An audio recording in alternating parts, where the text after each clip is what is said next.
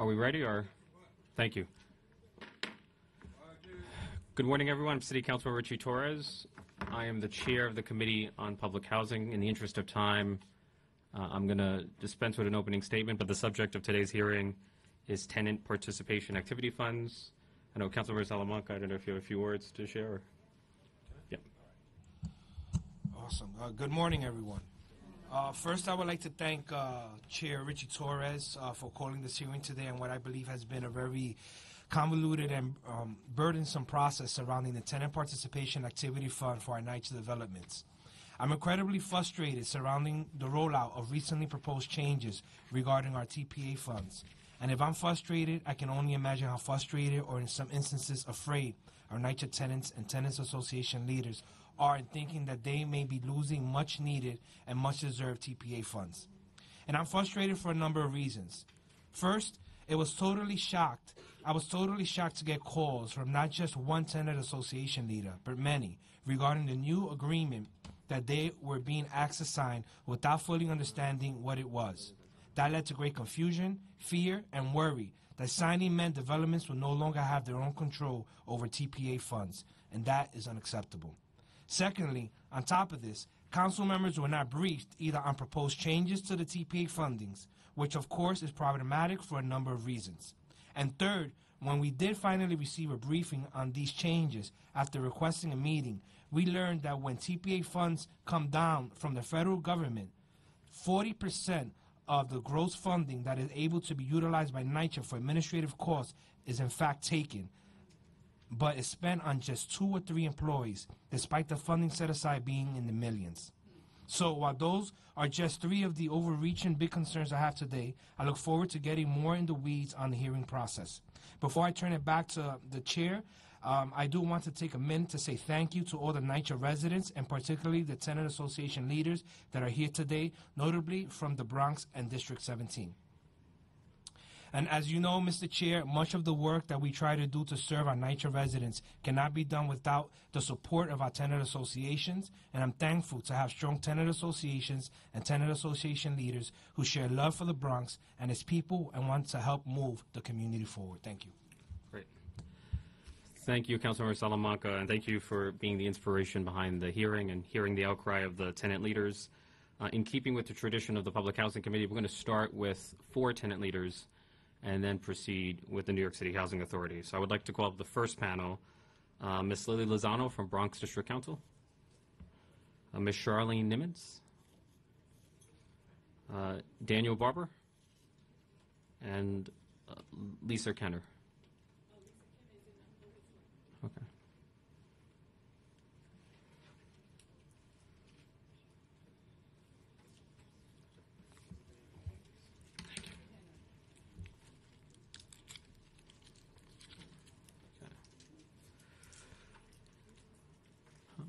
If you have a copy of your testimony, or yes.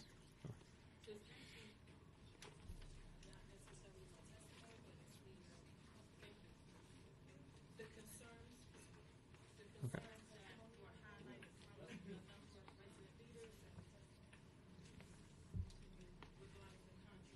We don't swear in witnesses, so Just the administration. Okay.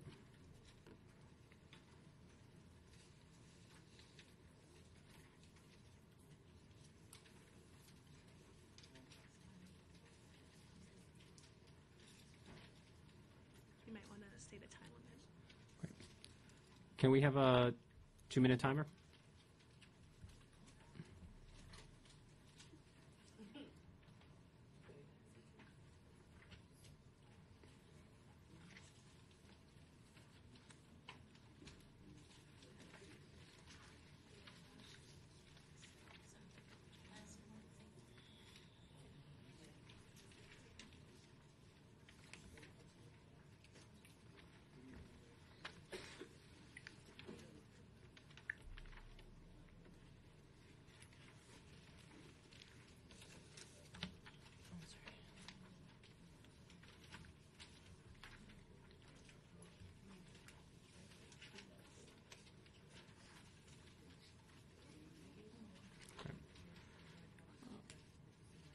Ms. Lozano, let me know when you're ready to begin. No,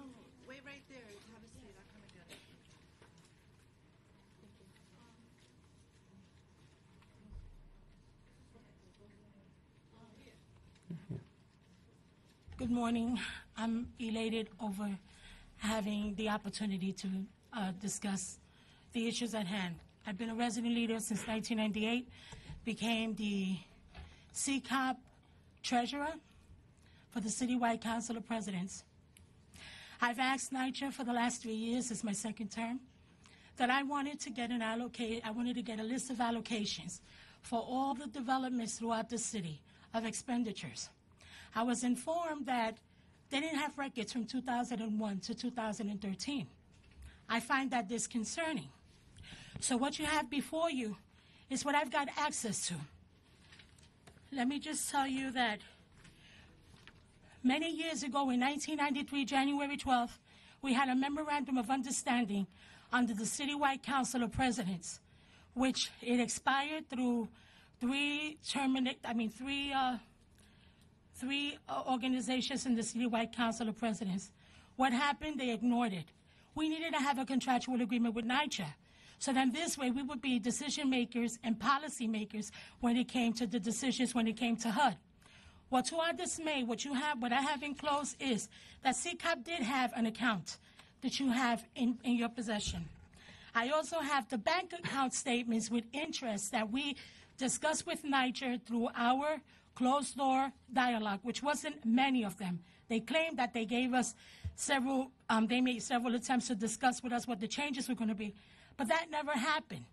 They just did surveys arbitrarily in our districts, and we were the afterthought. When we decided to ask them to give us surveys of what was entailed in getting this TPA reform, they once said that they couldn't give it to us. So what I'm handing you to now is a confidential draft of the monies. I have the allocations throughout the city of New York from 2003 to 2011 of the allocations for every district around the city. Why do I have access to it and NYCHA doesn't? The other thing is a original memorandum of agreement that we need to renegotiate with NYCHA.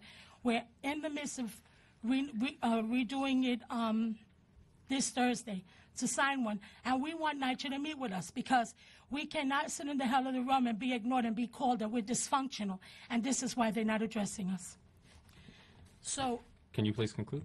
Yes. So what I conclude is that one, after seeking legal counsel, we found out that the interpretation of the TPA is vague, is problematic according to the attorneys, and what we are requesting is that they need to terminate that, and to say that somebody signs under protest and null and void them for getting monies for their developments is deplorable and is prejudicial and is discriminatory. So with all that being said, the material that I've provided you should speak on its own recognizance. Thank you so much.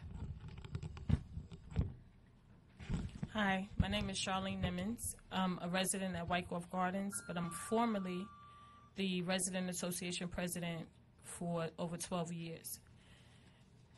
When I was the president, in the last 2 years of my time that I was there, I was told that I did not have any more funding under TPA, and we wanted to do some additional training.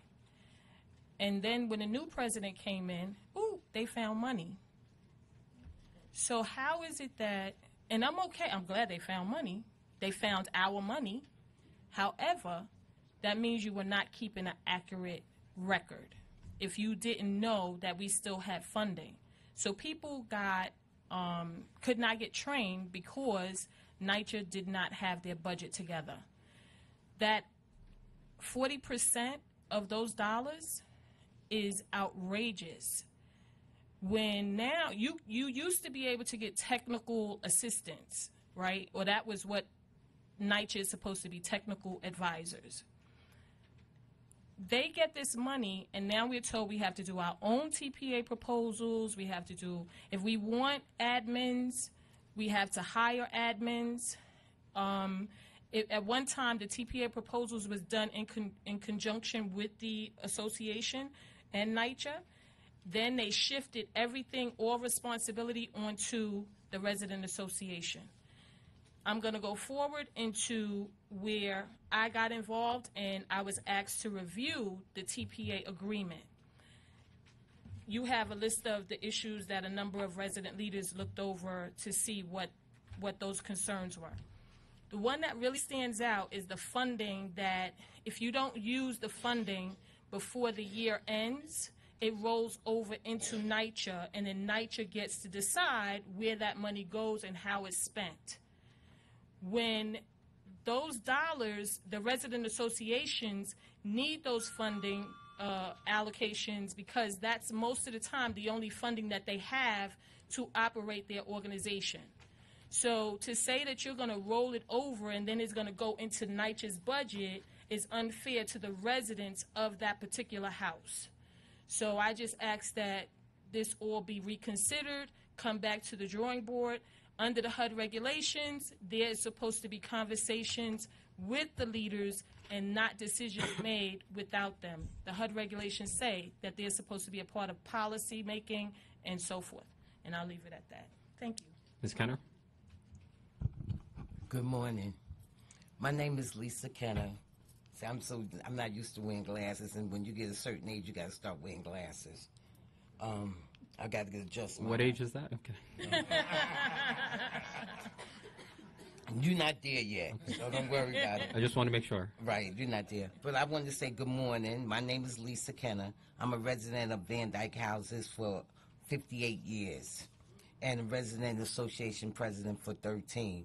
So I told my age. I sit before you because of the TPA MOU agreement that NYCHA want us to sign.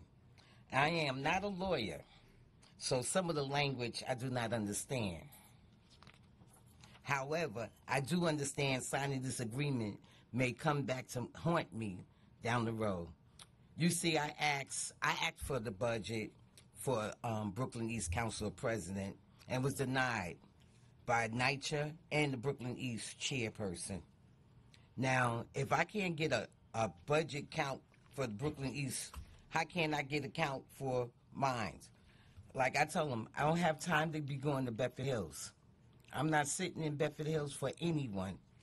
But one thing about the TPA that I want to say is 20% was going to Brooklyn East, and you couldn't even get a budget. You couldn't get a count of how much money was being spent. I've been going over this for years and years. Like I said, I've been the president for 2003. So I came in near the early part when they was allocating, but they wouldn't let you spend it.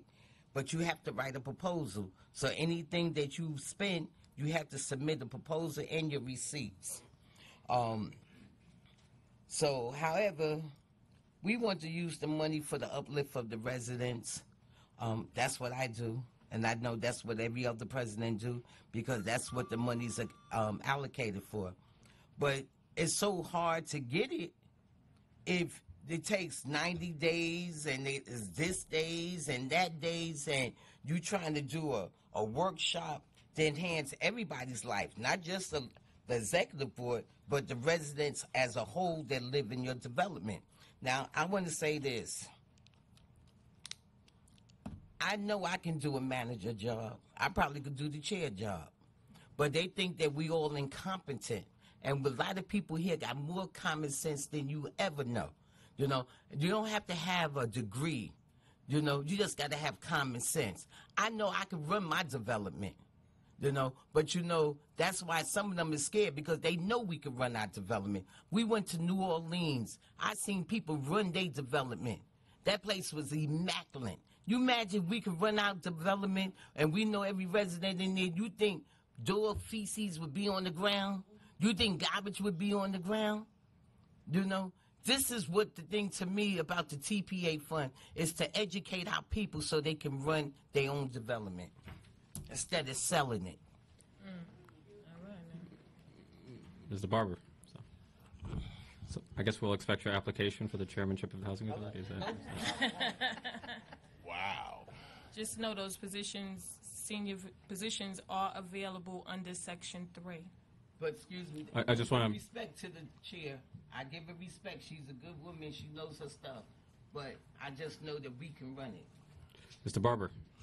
Yes, good morning, everyone. My name is Daniel Barber, and I am the president of the Andrew Jackson Houses Resident Association. First and foremost, I want to thank Mr. Torres and my council member, Rafael Salamanca Jr., for reaching out to the chair to hold this hearing that we're presently at today. I appreciate the compassion and consideration you took to move forward and the hardships to get to this date. So I want you to know they all go noted, and I thank you so much. Okay, I wrote a testimony, but I'm going to defer from that because these guys here touched the majority of it, so you guys can look at it later. But just basically, we're here because there's no accountability. We've been begging for training and things to lead the training. We have resident leadership that come into the positions, and a lot of the people don't understand. They don't know. We're forcing seniors to sign an agreement that an attorney that I took the agreement to, he had problems digesting the agreement from the Bronx Defenders. He had problems digesting the agreement when he looked at it. So if an attorney who goes to school to study contracts and negotiations can't understand the beginning parameters of this agreement, how can we expect a 72-year-old senior who does this to keep her or him alive because they have nothing else to do? We have to start being mindful to all of the residents. Under 24 CFR HUD 964 regulations, it states that we're supposed to have an agreement in order to receive monies. I'm not going to lie to you guys and tell you anything different. I'll be finished in 1 second. But what it does state is on the local council level. We can do agreement on a local level, and I know that it would cause a chaos to NYCHA to go into 300 separate local agreements, but if that's what the regulations state, then that's what the regulations state. NYCHA takes the regs, turns the regs to be interpreted for what their interpretation is, but we get no training, we get no notifications when things are going to change. We find out when we submit paperwork and it's rejected. Thank you. Thank you. I just want to acknowledge that we've been joined by the Majority Leader, Jimmy Van Bramer, and I don't know if my colleagues have any questions. Great. Yeah. So just for some clarity here, when they presented this, when NYCHA presented this TPA agreement, was there training provided to you? NYCHA held, NYCHA did it first. NYCHA did a training in Brooklyn. There was a lot of complaint from myself and Mr. Cheney, Elverton, Morris Senior Air Rights about why do people have to go outside of their borough. If you're going to do one training, you might as well do it in every borough. Ms. Janelle Hudson sent us an email and told us that there were going to be 2 trainings in the Bronx, one at Sotomayor, and the other one would be at the Classic Center. We went in, and the training, although when NYCHA called it training, it was more of a lecture, because when questions were asked, we were told that we're not going to go to the past. We can't go back to the past, and we won't go to the past. But in order to get to the present, you have to talk about the past. Well, let me just touch on that because he's from the Bronx and I'm from Brooklyn. Mr. Cave, Ryan Cave, came and trained us at Van Dyke Center. And then now during each month, it's a cluster meeting. And we that's with Jacqueline Howard and stuff. And you learn it. But my thing was, you teaching us, but there's no lawyer in the house that you can ask. Because the first 3 lines, I said, oh, no, I don't know this. I'm not signing my name. You know, they didn't have a lawyer for us, for the residents. They had a lawyer for themselves, but they didn't have one for ourselves. And you don't know all that language and that terminology and all this old stuff, you know, so it wasn't fair. And the other thing was that What was so disturbing is that I anonymously received an email stating that because I signed that agreement and I placed under protest, that my proposal was null and void. I would have not known had I not put in a proposal to plan something for my executive board. I mean, that's uncalled for. I mean, in these cluster meetings, they're not really assisting in any type of capacity. And I tell you that because they pretty much have left the districts pretty much bankrupt. We have to go before our resident leaders. Some of them don't have training. We have provided, I know in my district, I've provided training to my leadership. And I've lost big developments behind it because they are perturbed over giving the district 20%, but then NYCHA is having everybody else do the work for 40%. The math doesn't add up.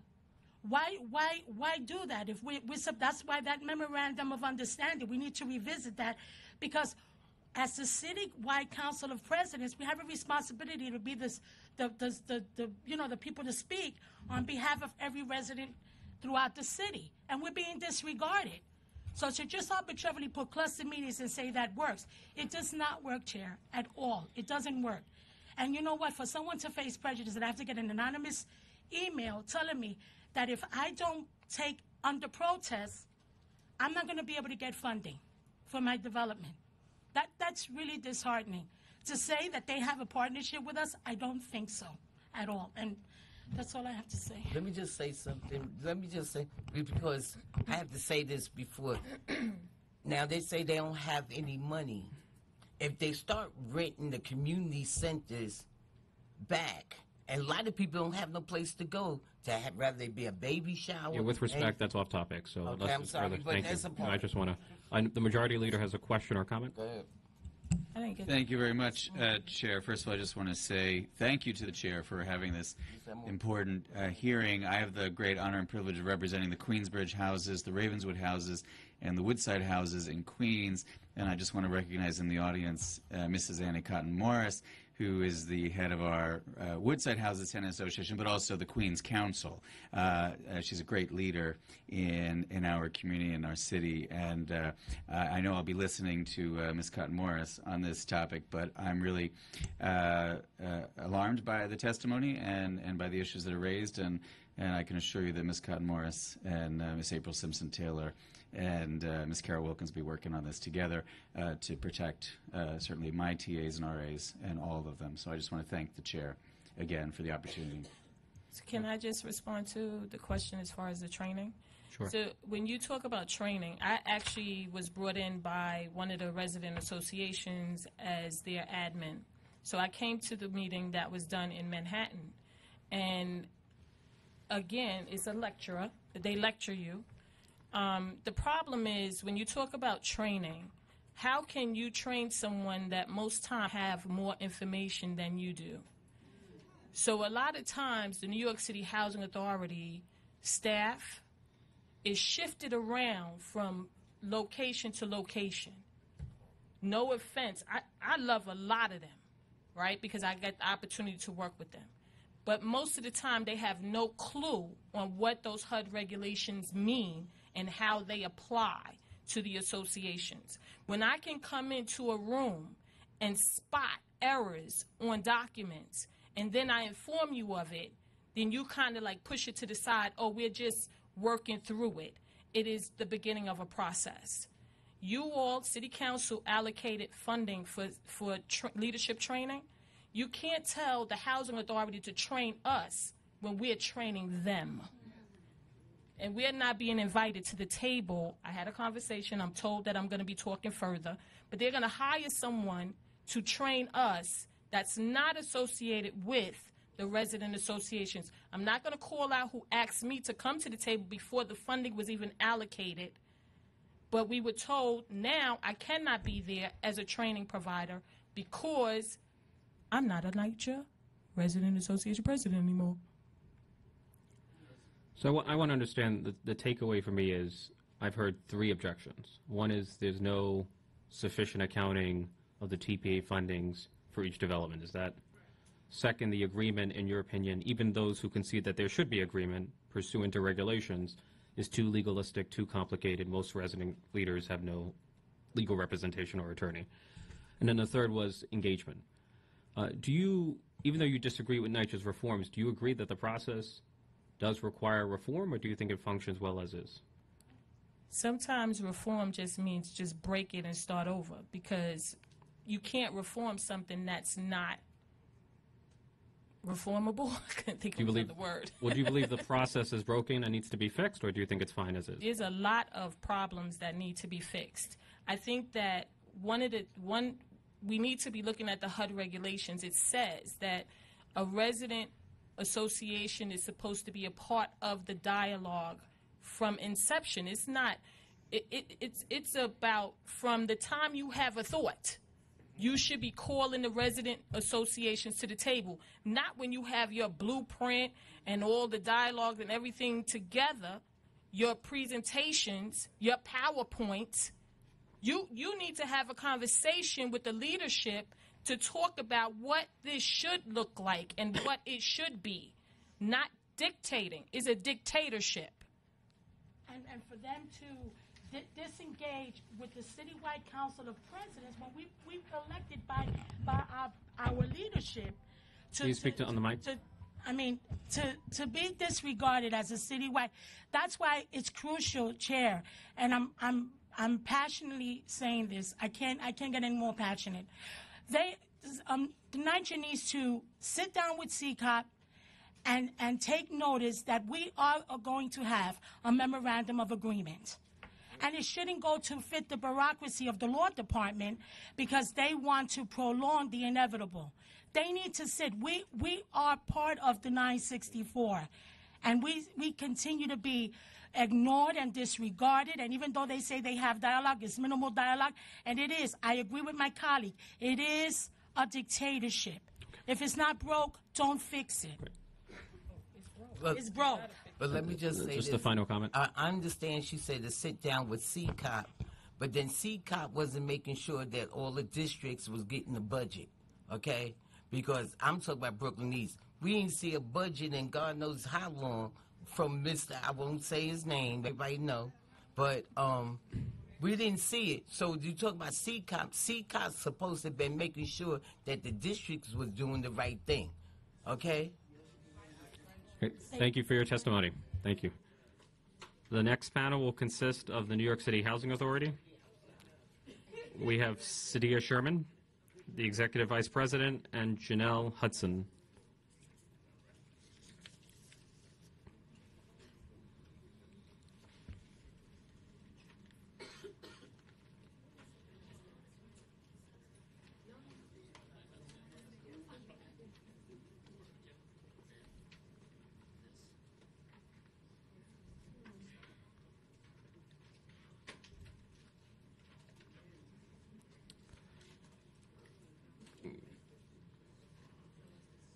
Can you raise your right hand? Do you affirm to tell the truth, the whole truth, and nothing but the truth in your testimony before this committee and to respond honestly to council members' questions? You may proceed.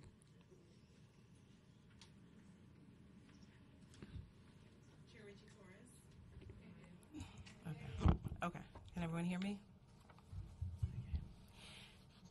Chair Richie Torres, members of the Committee on Public Housing, and other distinguished members of the City Council, good morning.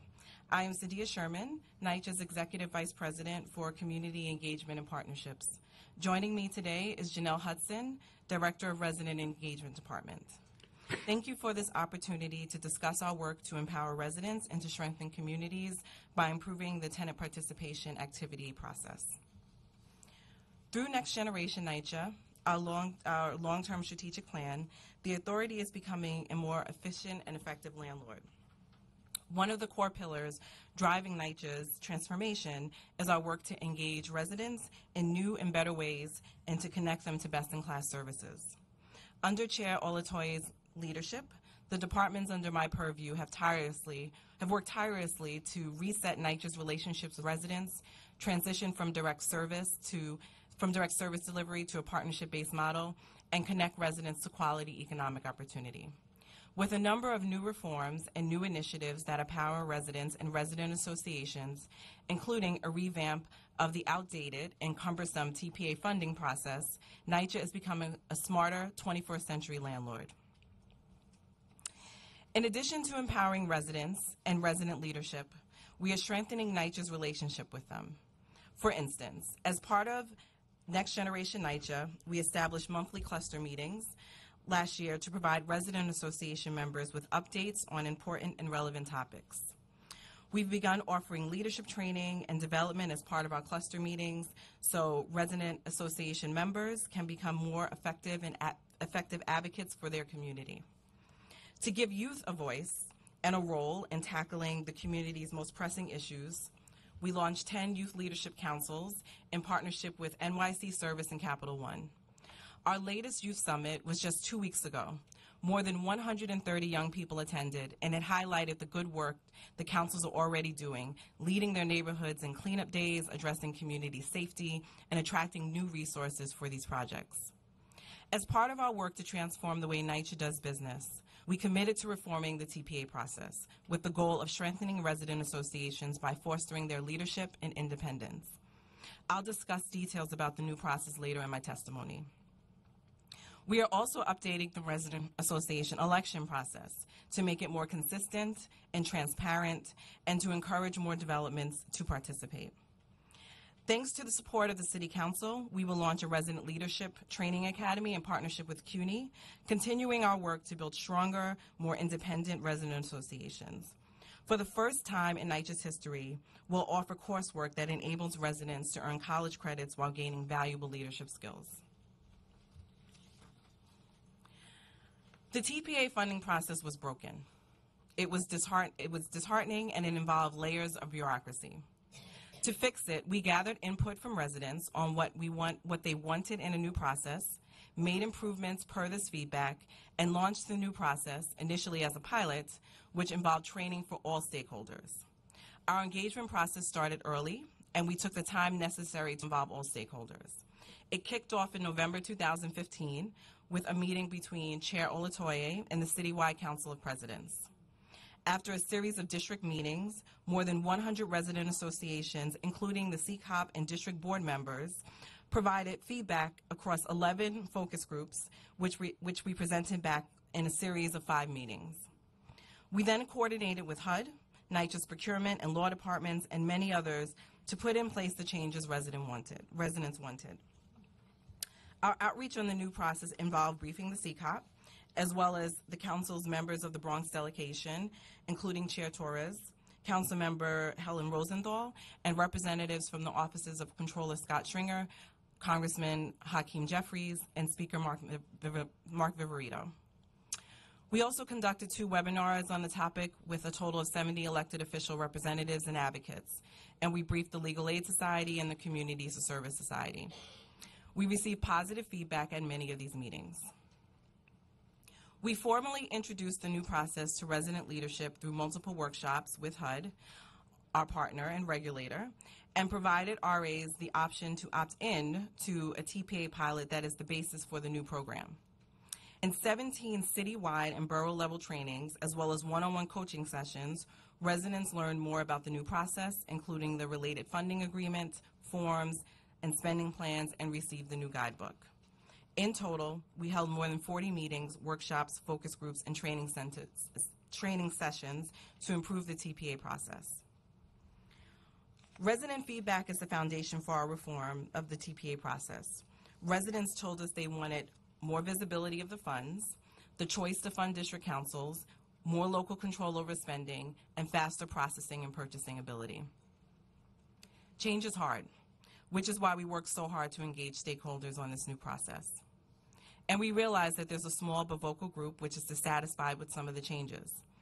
But we believe the improvements are in line with industry standards and are equitable and sustainable. NYCHA staff is assisting with the transition to the process. Let me give you some background on TPA funds. They come from our federal operating funds. HUD requires public housing authorities to allocate $25 per dwelling unit, of which 15 or 60% is for the resident association, and 10 or 40% is for the housing authority to fund a range of resident association and resident engagement matters, including tenant participation activities. TPA funds are reduced when our operating funding is reduced through proration. Last year, for instance, there were only able to allocate about $11 per unit instead of $15. NYCHA has not been fully funded in over a decade, including for its TPA funding. It should be noted that the funding NYCHA receives does not fully cover the costs of all work related to engaging residents, procurement, and supporting resident leadership, including resident association elections. Before, TPA funds were complicated to access and difficult to use. The process was unwieldy and disorganized, with NYCHA even acting as a travel agent in some cases. By decentralizing control of the funds and instituting a commercial credit card to access them, the new process is smart, efficient, transparent, and promotes accountability. Transparency. Previously, TPA funds were allocated by district, and individual RAs did not have full visibility on spending. Now the funds are allocated and tracked at the development level, and NYCHA will inform each RA of funding availability annually. Residents said they wanted a choice on whether to fund their districts, and now they can decide to do so if they want. Efficiency. Before, residents had to rely on NYCHA for all procurements. Residents wanted more flexibility, and now they can use a commercial card to make approved purchases up to $5,000. So a resident association can get office supplies at the nearest Staples without having to order them through NYCHA's procurement department, which is set up to handle the needs of a $3 billion organization, meaning that it could take 30 days to get these simple supplies. Currently, 33 resident associations are piloting the use of the commercial card, and our goal is to have 80% of the RAs using it by next year. To speed the process, we have also instituted faster turnarounds, 5 business days for reviewing funding proposals. While unspent funds could be rolled over in the past, we believe that these funds, which benefit residents and communities, are more important than ever and should be spent within the year like council funding. Accountability. Previously, this was a paper-driven process. As part of the next-gen transformation to digital, we moved it online and are using IT systems to track spending proposals and reconciliation. In addition, we established clear guidelines for both NYCHA staff and the RAs for administering and accessing funds, issued a new guidebook, updated relevant forms, and trained RAs as well as NYCHA staff on the new process.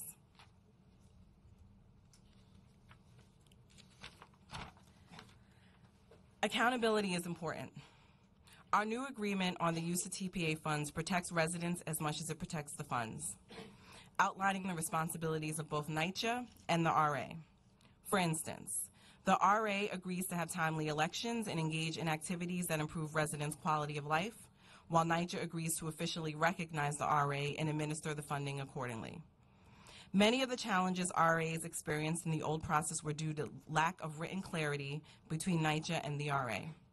The funding agreement, which is accompanied by a plain language guidebook, outlines when and how funding becomes available, what forms are required of the RA, how payment is issued to vendors, and the terms for reporting and resolving disputes.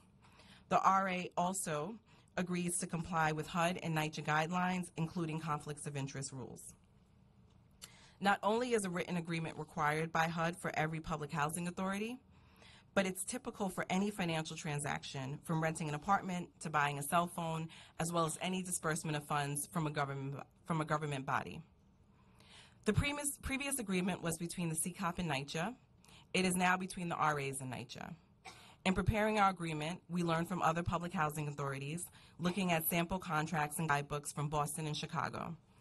RAs had approximately 90 days to review the agreement and also had an opportunity to seek independent legal advice if they desired. During this process, RAs still had access to the funds. 113 RAs have signed the agreement. Nonetheless, we're responding to feedback from residents and valuable input recently received from the Legal Aid Society and Brooklyn Legal Services to simplify the agreement's language. We're providing a revised draft to Legal Aid this week. RAs sign an agreement with NYCHA, submitting a spending plan and keep proper financial records, all in accordance with HUD guidelines. HUD states that only a duly elected resident council can receive TPA funds. HUD also defines the eligible participants, beneficiaries, and activities and stipulates that RAs complete training similar to the 17 sessions we held earlier this year with resident leadership. We focused on reforming RAs elections as part of Next Gen so that more developments can become eligible to receive these vital funds. Some examples of eligible tenant participation activities include RA membership building, information dissemination, health fairs, development cleanup days, and educational classes and workshops. RAs must still submit annual spending plans and follow procurement rules. What's different now is that they submit their proposals for these funds quarterly instead of prior to every activity, which speeds up the access to the funds. As I mentioned, RAs can use their commercial credit card for approved purchases under $5,000 and then reconcile their spending via our online system. This will also streamline the process. Purchases over $5,000 will still go through NYCHA's procurement process, which is what residents requested due to their concerns over making larger payments. This also ensures compliance with HUD procurement guidelines. The commercial card can also be used for approved travel, which involves the same checks and balances in place for a NYCHA employee traveling for official business. As with smaller purchases, use of the commercial card makes arrangements easier and faster. NYCHA's success depends in part on our collaboration with residents. TPA funds are a crucial way to engage residents, keep them informed, and include them in the conversation on how to address the authority's challenges. As they become more effective leaders through tenant participation activities, residents will help improve the quality of life at their developments and their community at large. In our work to engage more than 250 resident associations citywide, we have seen the positive impact of this partnership. As our Next Gen NYCHA vision continues to be brought to life, we will endeavor to get more residents involved in making a difference in their communities through easier access and use of TPA funds. With residents by our side, we will continue to create the safe, clean, and connected communities that all New Yorkers deserve. Thank you. We are happy to answer any questions you may have. Thank you for your testimony. We're going to start with Councilmember Salamanca. Thank you, Mr. Chair. I have a few questions regarding your administrative staff. How many staff members do you have that deal with the TPA funds? Sure. Currently, the TPA unit consists of 10 staff, and that's really staff that has been managing the process all along. Through this reform, we have added additional support in the resident engagement lead coordinators, and they're managing the tenant associations who are using the new process. All right. So, we had a meeting with Brian not so long ago to get an update to find out exactly what's happening. And he mentioned, and if I'm mistaken, Mr. Chair, that you had 3 staff members that were dealing with TPA funds. So, to Janelle's point, there are 10 staff within our resident engagement department. There's also additional staff time within our budget department. Our costs related to administering TPA exceed what is available through TPA funding. I would also add that the TPA funds, if you read the regulations, they not only apply to administering TPA, they also apply to a lot of the requirements that PHAs have under 964. So administering elections, resolving election disputes, et cetera. Those are charges that NYCHA right now absorbs. So the core team is 10 within resident engagement, and then there are part-time, full-time equivalent staff within our budget department.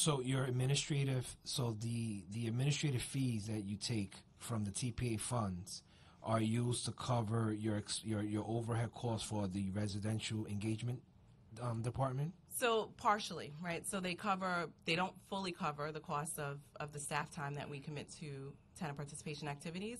We've also used our administrative fee to cover costs related with NYCHA's Resident Advisory Board. So this is a board of resident association presidents. NYCHA for many years, as a matter of practice, has used those funds to provide stipends and meals and transportation for our resident advisory board process, and has sort of taken that out of our administrative fee.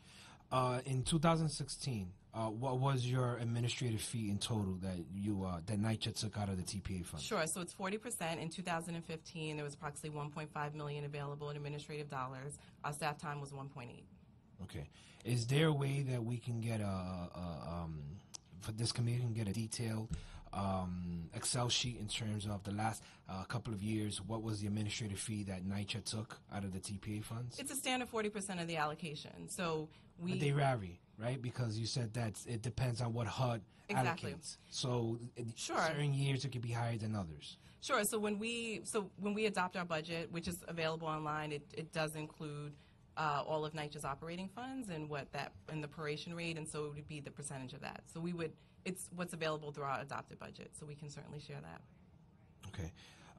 In terms of the agreements when they were given, so I represent the Bronx. You know, I have the third highest NYCHA portfolio in the city of New York, and the concerns that I got from my tenant leaders or the tenant presidents, the fact that they did not understand these agreements, and I know that message that that message was clear to you because I was part of the emails, and you were also part of the emails. What is NYCHA doing to come back and sit down with the tenant leaders, at least by borough, to explain to them how these agreements actually work and to really dissect these agreements with them? Sure. So as we discussed, we had a number of workshops and training that also included an explanation of the agreement, and we spent some time going back and forth and giving more information to residents, particularly in your district. We provided written responses to every question that your district members had, but we also realized that resident associations needed independent legal advice, which is fair. And so we're pleased that we had some feedback from Legal Aid Society, from the residents who reached out to them, which includes, I'm sure, some residents in your district. We also have feedback from Brooklyn Legal Services. We have taken that feedback and updated the agreement so that it reflects what we're hearing from residents. So in terms of substance, much of the substance is the same, so the agreement still sets the terms between NYCHA and the Housing Authority.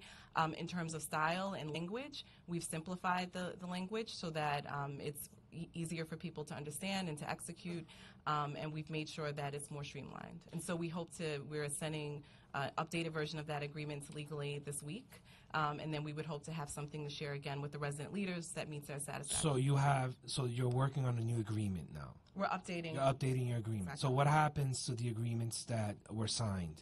Are they null and void? So we want one set of agreements with everyone. So we would go back to the TA presidents who've signed. As I mentioned, in terms of substance, it's still the same requirements, but we're making sure that everyone has the same agreement. So we should be able to circulate something soon that has a simplified When was the language. deadline to sign the agreements? The May original- 1st. May 1st. So my understanding is that after May 1st, they did not have access to their funds unless that agreement was signed. So after May 1st, we were no longer approving proposals. So now you're updating the agreement. So do they have access to their funds since you're updating your agreement and you have not submitted a new agreement? Sure. So as we will get a new agreement out immediately, and so as I mentioned, we're sending out next week. We've already started to receive proposals from resident associations that do not have agreements, and we would be prepared to move forward and approve those once we have the agreement. You should note that many of the resident associations have had access to their funds during this transition process. Between January and May, they had access to their funds to submit proposals. Many submitted proposals for things that were planned months ahead with the anticipation of having a pause in May. And so as soon as we get that agreement back out to them, we would move forward and release those any additional funds for proposals thereafter. If they propose something before May that is planned for the out months, they've already received those.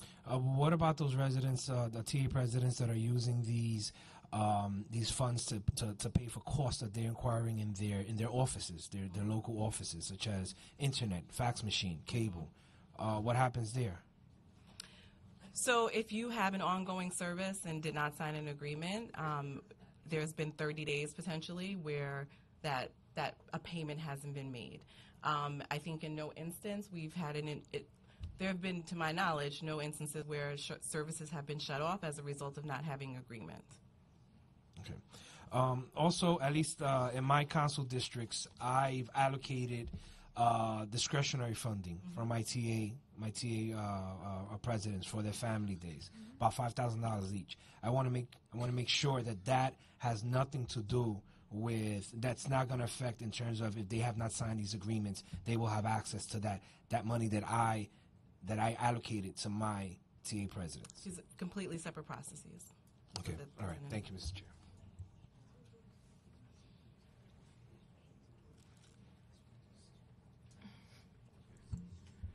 Yeah, I apologize. Council members are in and out because we have conflicting votes and hearings, so we might have to step out at some point. So do you regard the package of reforms that you've put forward as comprehensive? Like, how would you? So, yes, so I think this is a pretty comprehensive set of reforms.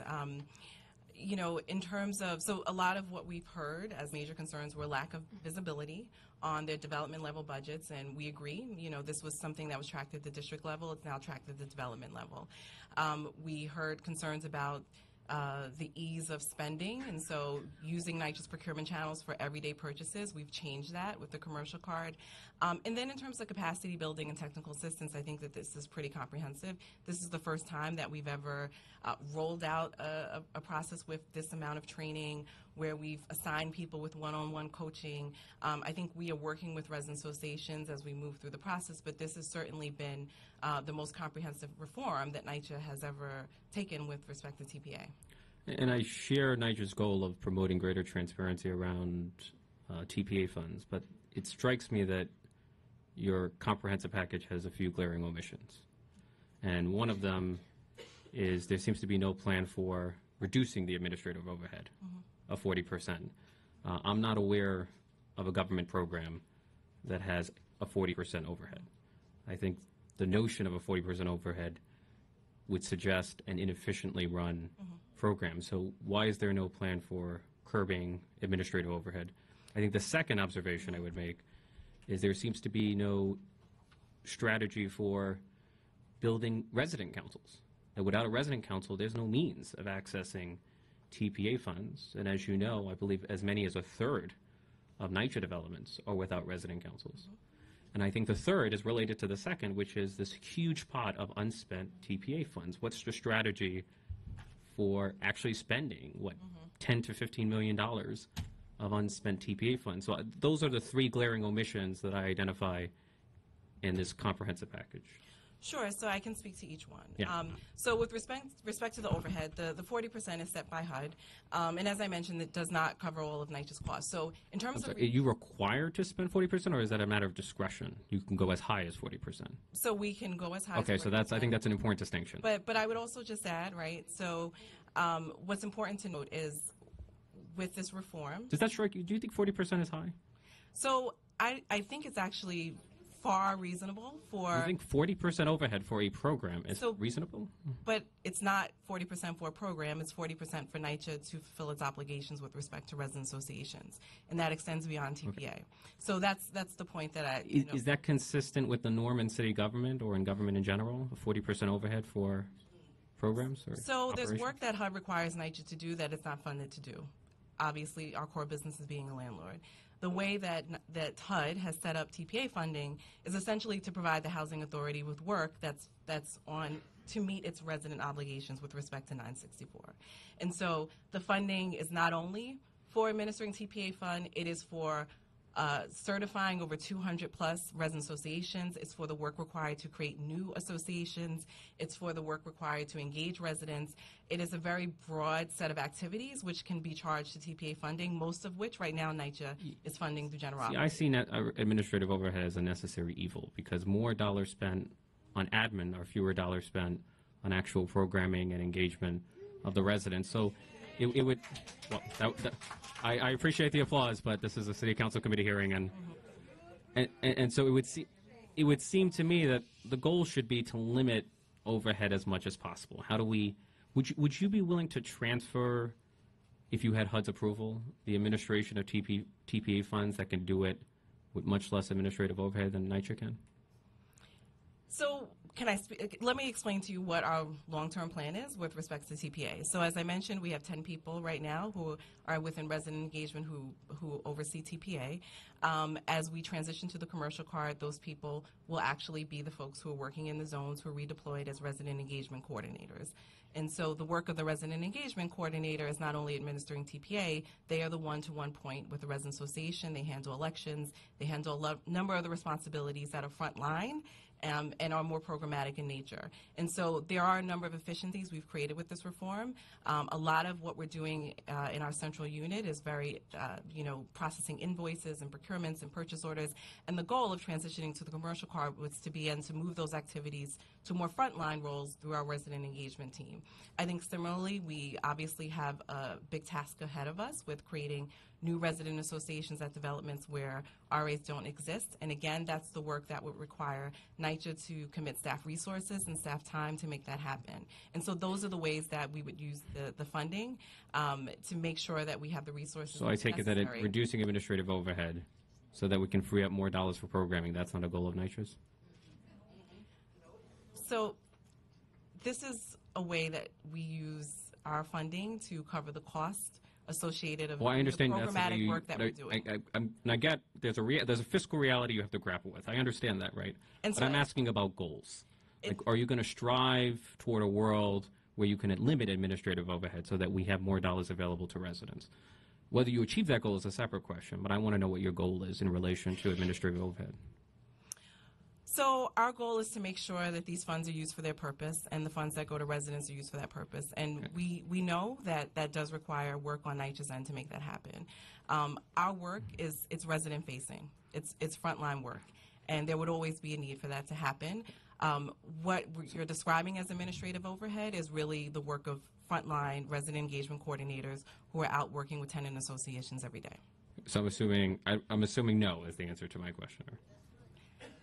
I don't want to dwell on this. How many employees in NYCHA are exclusively responsible for the administration of TPA funds? So there are the 10 employees within the resident engagement department. So those 10 employees exclusively handle TPA funds. They're exclusively responsible. Okay. And what's the overall budget that you have for those employees?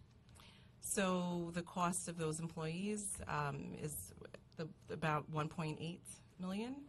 That includes some of our budget, the full-time equivalent of some budget staff, and then the TPA funds are about 1.5. Now, I imagine one of the goals of your reforms is to more efficiently procure, and I'm going to ask questions about procurement later on, but is to more efficiently procure goods and services, right? Mm-hmm.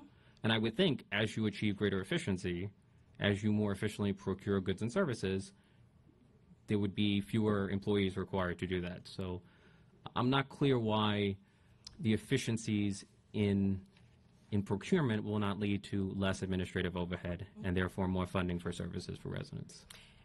So I will explain again what we're doing with this process. So we have the 10 staff who are managing what is essentially the old TPA process. They are managing the proposal by proposal submissions as we transition resident associations into the commercial card.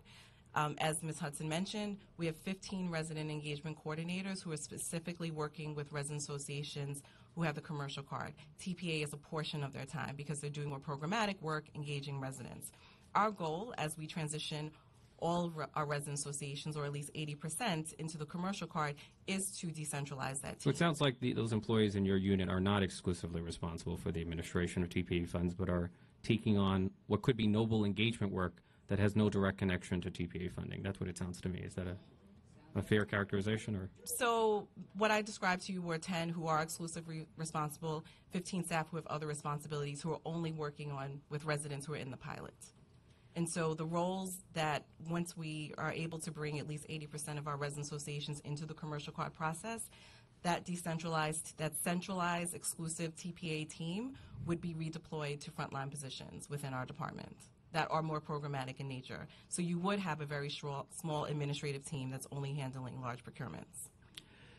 now, so you're investing dollars in this frontline staff, right? Have you ever asked NYCHA residents whether is it better to have dollars spent on that frontline staff or more dollars for programming and goods and services relating to resident engagement? Like, is that a question that you ever posed to the resident leaders, or Programming of what sort? the dollars on which how you use the dollars, the services on which you might spend these dollars, the programs, whatever the various uses of TPA funds are. So, I mean, to the extent that NYCHA still requires staff, and we will require staff to be able to meet our responsibilities with respect to 964, we would always anticipate that there's a need to use the administrative dollars for that purpose. That doesn't mean that we don't engage residents around ways to build programming. Much of the work that we do that's programmatic, however, we get through external resources, and so we regularly seek external resources to be able to implement programs. Now, there were a number of resident leaders who testified that when they asked NYCHA for an accounting of their TPA dollars, that NYCHA could not provide them with that information. And I found that striking because, as I understand, there's one formula of $25 per unit, which applies uniformly across every development. So given that formula, like, what explains NYCHA's inability to provide residents with an accounting of the TPA findings that each development would receive? So every development, when we rolled out this new process, received what their current allocation is and what their back fund amount is. That's the first time that that information has been made available, and so that was a key piece of the reform, making sure that people have clear accounting moving forward. I understand that's a great thing that information. Why was that information not available in the last 3 years? Sure. So what I can say, I certainly can't speak in detail to the past, but I can give you some overview of what has occurred. For many years, as you heard from the resident associations who testified before us, this was something that was allocated and tracked at the district level. So the districts adopted budgets that were made up of the allocations of their developments, and then they expended against those budgets. Certain resident associations also expended against their budgets. So while we can certainly let a resident association know what their allocation was, their expenditures are part of the district expenditures, and that has been the fundamental challenge. No, the resident leaders are claiming that they did not know what their allocations were. So the allocation is something that we can provide. It's based on the formula. So that and so that's information that you've had the ability to provide to every resident leader from the very beginning, or? So we've never not been able, we can provide the allocation amount. What we can't provide is the actual expenditures, because their expenditures were also part of what was in the district. Okay. I will say that a number of years ago I asked for the allocations for each development, and I could not obtain that information from NYCHA. So I find your answer to be quite strange, and it's inconsistent with the testimony that we've heard. So the dollars would flow through the district council. Was there a portion of those dollars to which the local resident leaders were entitled? Yeah. So we have each district adapted a budget annually. So as an example, Bronx North, for their 2015 budget, their total allocation for the collective developments within Bronx North was $288,402. That was the total for all developments. The district adapted a budget that year of $221,940, which left $66,462 left over to be dispersed amongst the developments within the district. So why not, if there were resident leaders who were wondering about their allocations, why not, since you have the same formula for every development, why not put it online and say, you know, here are the number of units in your development, and here is the dollar amount to which you're entitled. And it will not vary from, what varies is the proration, but the underlying proportion remains the same from year to year. So why not put that information online? Absolutely. So that's exactly, so we provided the resident associations with their information this year. Our goal, January 1, is to make this information available publicly online. Why not tomorrow? So one of the things... Like, I could do 25 times 178,000 units, or I can take your development. Like, I understand, it seems simple arithmetic. So we can absolutely do that. I think what we heard in the feedback from resident associations was that they wanted to be able to weigh in on how that information was presented, so that residents also had a sense of how they were using the funding in their activities. We can certainly make that available.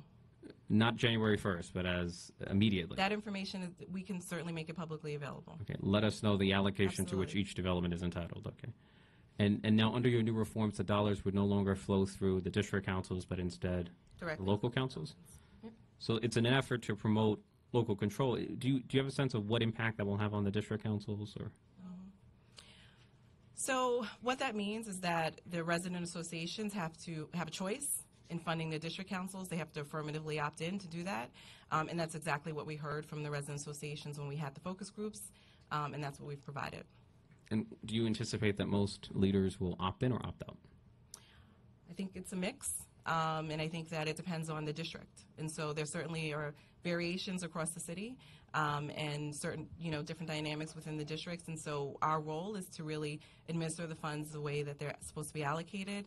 And, the district leaders and their executive boards would work to encourage their membership to participate. Well, I mean, imagine if I'm a resident leader, I'm a rational actor, and I have a choice between directly controlling my dollars or ceding control of those dollars to the district.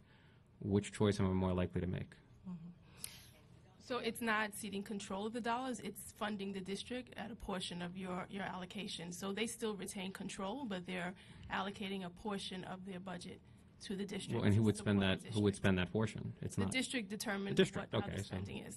So- Or the portion that's allocated to So the that's what I district. mean by ceding control. So I think there's a mix. So what we heard from resident associations were, if you're a small development, for instance, you may find benefit in aggregating your resources and participating in the district.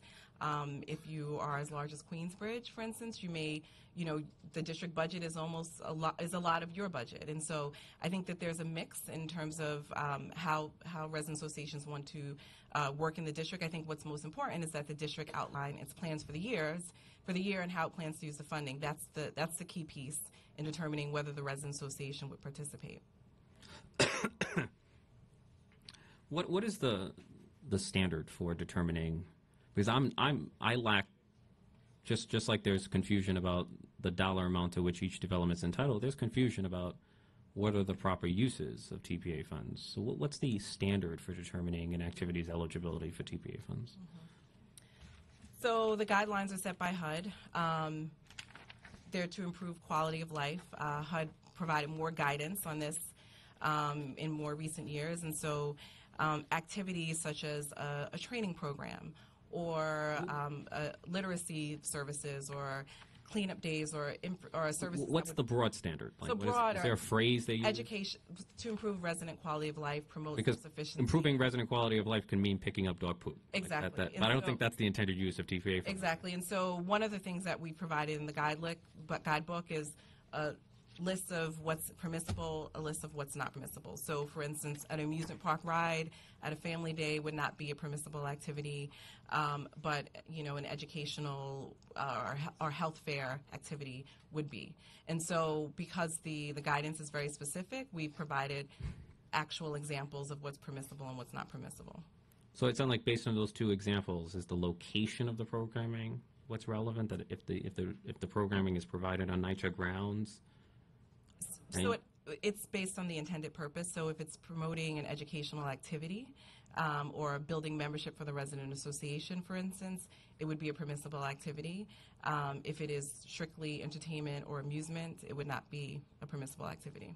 What if a tenant leader were looking to allocate a share of his or her budget to a local community center or senior center? Would that be a permissible use? It's an activity. For the activity, but if any equipment or supplies, they would not be able to. And why not? It's an ineligible activity according to HUD. So HUD specifically says that. So the guidelines are. So even if it's equipment that enables you to do the activity, it's ineligible for TPA funds? If it's for the resident association's use, continued use, but if they're dedicating, let's say, furniture to supply, equip the community center, no, it's not. Understood. Do you have a list of best practices? Because I think the more guidance you can provide residents on the best use of TPA funds, the better. Do you have a list of best practices in the use of TPA funds that you provide residents? So we have a few examples of what other resident associations have utilized the funds for. One example, Betanzas has the TA supported their Youth Leadership Council most recently with their efforts to clean the development and host a Green Day. So TPA funds were set aside for that. At Lincoln Houses, we have a computer training program to help seniors become comfortable with technology, and which also leads to the online certification that we have. Queensbridge is a wonderful example of a senior music therapy program that is being used to reduce social isolation among seniors. At Red Hook, and this is one example that I really appreciate and love, is, and she's here now, one of our CCOP members, had an ESL program for the increased Asian population in her development, recognizing a need to service and meet the needs of all of the residents. versus Mott Haven, who could not really establish a quorum for about 5 years, and of 8 to 10, consisting of 8 to 10 residents, couldn't establish a quorum for 5 years, yet that president accessed TPA funds to attend multiple Section 3 conferences across the country, and that funding was not really using to serve the residents of Mott Haven. That was at the district level. So the other examples that I gave are really great I examples. take it that you object to the utilizing the use No, of... absolutely not. Absolutely not. It's this effort is to bring the funding and the use of the funding directly to the residents of the development, which is something that we've heard that was needed. So those examples that I gave were great examples of Those are great actually examples, but I don't know if I heard you correctly, that it seems like you objected to the use of TPA funds for Section 3 I did not. conferences? Okay. No. What did you say in relation to Section 3 I conferences? gave a comparison of the tenant association using the district funds to obtain training for himself versus the funds going So it sounds to like the development. That's an unfavorable comparison. You're making a point about Section 3. I mean, I'm not saying I agree or disagree. I just think want to... the funding, the examples where the funding was put to use for residents of the development was more favorable. Okay, that's, I want, as long as you're honest about it, right? So Absolutely. it seems like your argument is that we are decentralizing budgeting to the local council so that the dollars are spent in the that local development. Is council that your can position? utilize the dollars Okay, I just want to... directly for their residents. Now, the resident council is the only vehicle for accessing TPA funds? It is. So HUD does allow where a resident council has not organized, the PHA can use those that funding to the benefit of the beneficiaries at the development, also to encourage the formation of a new resident council. And so for many years, because this was part of the district budget, NYCHA did not use those allocations for that purpose. So, okay, that's a shocking, that's a surprising answer. So you do have some mechanism by which you can spend these dollars. So how large is the pot of unspent TPA funds? So the pot of unspent TPA funds, so funds awarded before 2016 was around 13.5 million, and that was reallocated to all of our resident associations. For the developments that do not have active TAs, those fundings were also reallocated, and part of the work that we're currently doing around election reform would be used to encourage resident associations to form. So since we've launched NextGen, we've built over 30 new resident associations at this point, and we're doing the work to start more. How many associations? 30. 30. Since we've launched NextGen. So you had $13 million, if I understood, of unspent TPA dollars at one point, but you've since allocated it? Is that? It's been reallocated to the developments, and everyone, all the resident associations received their balance in December. And what about the developments that have no resident association? So the developments that do not have resident associations, they would have their reserve funds, so that portion of the $13.5 million and their current allocation could be used for the encouragement of a new board. So we could, for instance, use that funding specifically to support. So let's be honest. What about if there's a development that is unlikely to ever have a resident council? Right, that's a painful thing to say, right? Like, it's not in anyone's interest to have those dollars languish. So why not put those dollars to productive use for programming for the residents of that local development? Absolutely. So that's part of the reason that we've decentralized this. I think, the thinking in the past was that because it was part of the district, it was to their benefit. I don't think you're answering my question. So, yes, I understand you're decentralizing it. I'm referring to those developments that have no resident councils. Yes. So there's nowhere to decentralize it. So what do we do with the dollars that are languishing in those developments? So we can do two things. We can use them to support the formation of a board. We can also use it for eligible activities for residents at those developments. So NYCHA could use that funding for a digital van. It could use it for a language program, a training program. We could put those funds to good use for the beneficiaries. So have you put those dollars to good use? To this point, no. This is the first time that NYCHA has actually been able to access. But that sounds almost scandalous to me. Funds. Like you have a pot of millions of dollars. And public housing residents are the most poorly served in our society. There are young people who have nothing to do in their local communities. How could we justify not spending those dollars on programming for our seniors and for our youth? This is exactly why we've changed the process and we fixed it moving forward. We certainly want to see those funds being used for that purpose. The process that we had in the past. It's just frustrating that it took NYCHA 3 years. I'm talking to the new administration, or now we're entering the 4th year, to figure out, maybe we should spend these dollars. So we started this process in 2015. For that reason, it was one of the first goals set in NextGen to reform TPA, and we, brought it to the finish line, and so that's exactly how we would use those funds where the representation does not exist. Okay. Do you have some sense of how you're going to spend those dollars in developments that have no resident councils? Or So our first goal is to try to encourage the resident council. So we've started with educational materials in a campaign to lead to a central election. We would certainly engage the residents to understand the needs of that neighborhood, and we would make it specific to the community. So it could be filling the gap, buying program slots for residents in certain programs. It could be leadership development training. We could use it further towards the Resident Leadership Training Academy. There are many ways that we can utilize it. We can also use it to expand existing programs and target it to those neighborhoods. And how long are you willing to wait for a resident association to emerge before you decide that we have to decide? Our election reform plan leads us to Central Election Day in the fall. And so we would know within the fall how many new associations are in place. And at that point, we would be able to roll over the allocation into a central TPA fund and start using it to benefit those residents. And so by fall, you'll have a strategy for how to spend the unspent dollars in developments that have no resident councils? Absolutely. Okay. We'd be happy to share that with you. Okay. And what kind of programming would you have in mind for? So, as I mentioned, it would be every neighborhood's unique. We would make it specific to the community. There's certainly proven programs that we have right now that we could expand and direct to those neighborhoods. There are needs for seniors, youth. We would base it on the population and what we're hearing from residents as we're engaging them. What percentage of public housing developments have no resident councils? So we have about 76 developments that are not represented at this time. And those that do have resident councils, are all of them eligible to use TPA funds? Yes. Okay. And what are the, you have to have a board of 5 elected members, is that the criterion? Mm-hmm. Okay. I noticed that one of the eligible uses of TPA funds lies in consulting. Right, is that correct? Yes. And when I see consulting in politics or in any, I always have concerns, right? So have you ever had concerns about, predatory consulting services or predatory consulting firms or? Mm-hmm. So yes, resident associations can choose their own consultants. We're not able to direct them on how to contract.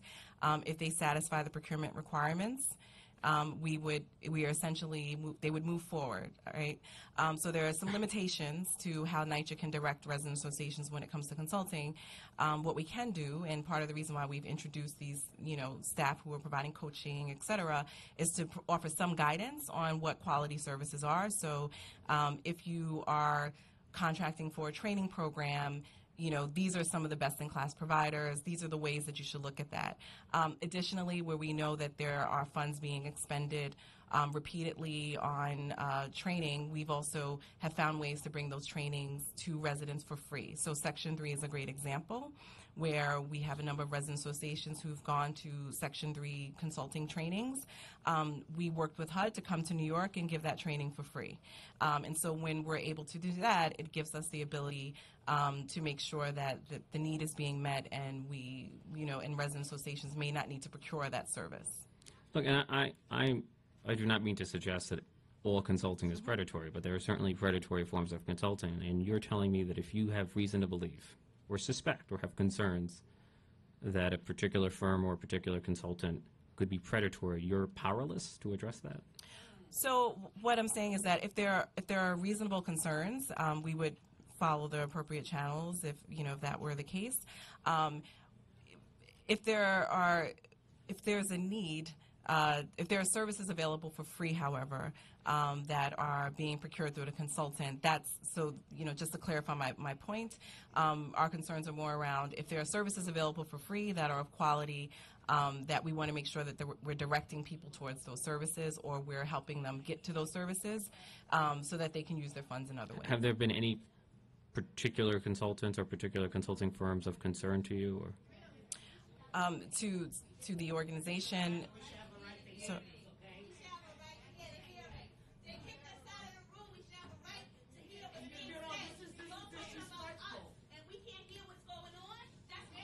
I'm sorry. I'm sorry. We should be able to hear what's happening, sir. Do we have enough space for? No, they just kicked us out. Hold on. Excuse me, do we have enough?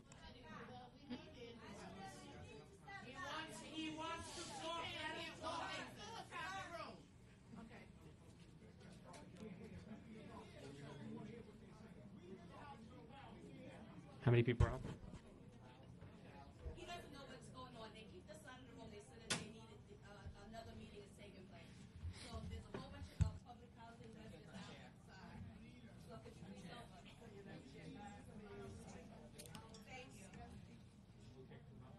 Huh?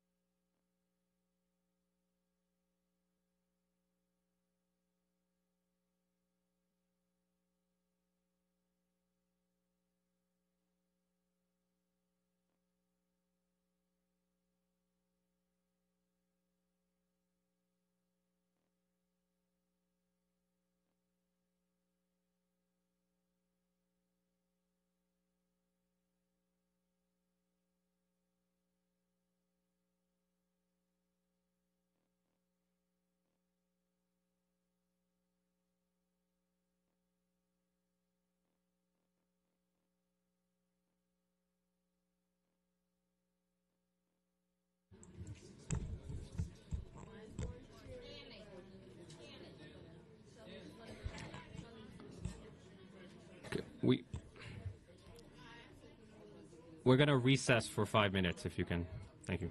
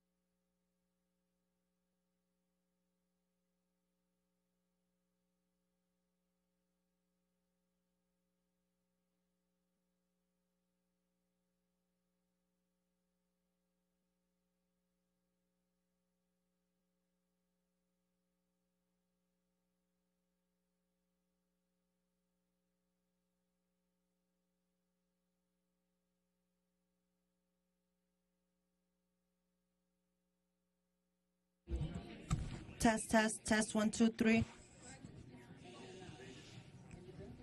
Test 1 2 3.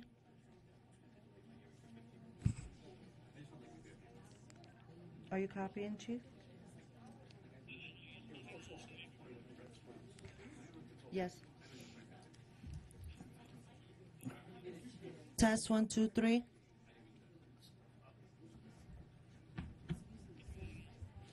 Test 1 2 3.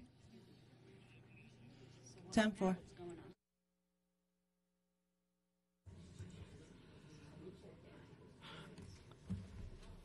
Okay, we're going to resume the hearing. I want to apologize for the momentary chaos. I want to thank the resident leaders for holding us accountable, even in real time. So NYCHA is not the only target of the tenants' wrath. I just want to... so I do want to explore the...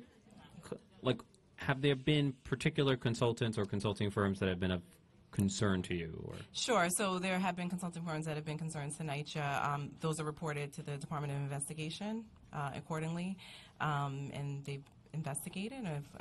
Some are ongoing. Outside of that, if there are just concerns in terms of quality of services or making sure that people are getting something that may be free, then we would connect. And so, like, one possible red flag is the dollar amount that a consultant might receive, right? Yeah, so they're using our procurement channels. So if there are some triggers around the dollar amount, ongoing use of the service, we would flag that and, forward to the Department of Investigation to... What's the highest dollar amount that you've seen a single consultant or firm receive in TPA funds? I don't know. We'd have to follow up. Do you have any? Do you know? I mean, like, I'll ask that. You might not have a specific. Do you think it's in the tens of thousands, hundreds of thousands, millions? I don't think it's in the millions. But it sounds like it could be in the hundred thousands. So I'm not sure. We would have to get back to you. I don't think that there have been consulting contracts that large. Some of this precedes us, but we certainly can follow up. And how do you? So beyond, I guess I have questions about the engagement and also the agreement. Mm-hmm. What led NYCHA? I understand that you're legally required to have the tenants enter into agreement, right? That's a HUD rule. Is that that NYCHA has not been following? So NYCHA had an agreement with the CCOP. Okay. So instead, you're going to have. So is it?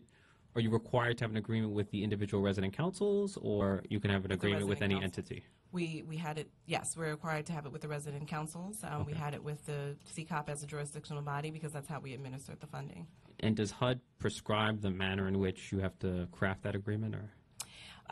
It needs to be an agreement, and it needs to have the It needs to be able to have the components that are additionally included.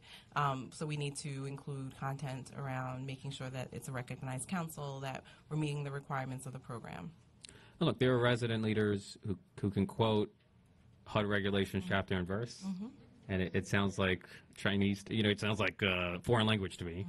But most resident leaders have no legal training, have no knowledge of obscure legal text, and so, like, what would possess NYCHA to have tenant leaders sign a legalistic agreement without the benefit of legal training or legal representation? Like, that just seems like a bizarre decision to make to me.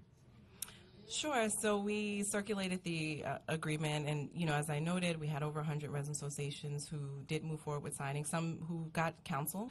Resident associations had access to their funding this entire time. Legal services would be an eligible cost, but most use free legal services. And so there's two. Hold on, please. There's no. So there's two things to note. We certainly have heard the concerns, and so that's exactly why we were pleased to get feedback from legal aid, to work with them. We're using those comments. We're simplifying the language. I would say that, resident associations regularly, they have bylaws. They, many have protests with respect to their elections. We often see resident associations who use legal services for day-to-day matters when engaging with NYCHA, but we know not all do. And so that's precisely why we got the feedback from Brooklyn Legal Services and from legal aid, and we've amended it. And are you allowing the resident leaders who have signed the agreement to sign a new agreement? Absolutely. So that agreement is no longer applicable? Is that? So we will circulate that new agreement so that everybody has one agreement. But because there are lawyers who have read the agreement who find some of it confusing. So, and I understand, I appreciate that NYCHA did act on the feedback of Brooklyn Legal Services and Legal Aid, but why would you, it's just baffling to me that you would provide residents with a legal contract with no guarantee of legal representation. Like that seems to be, there's something wrong with that, because you have a wealth of information, you have legal resources at your disposal, whereas NYCHA residents, it can be a one-person show.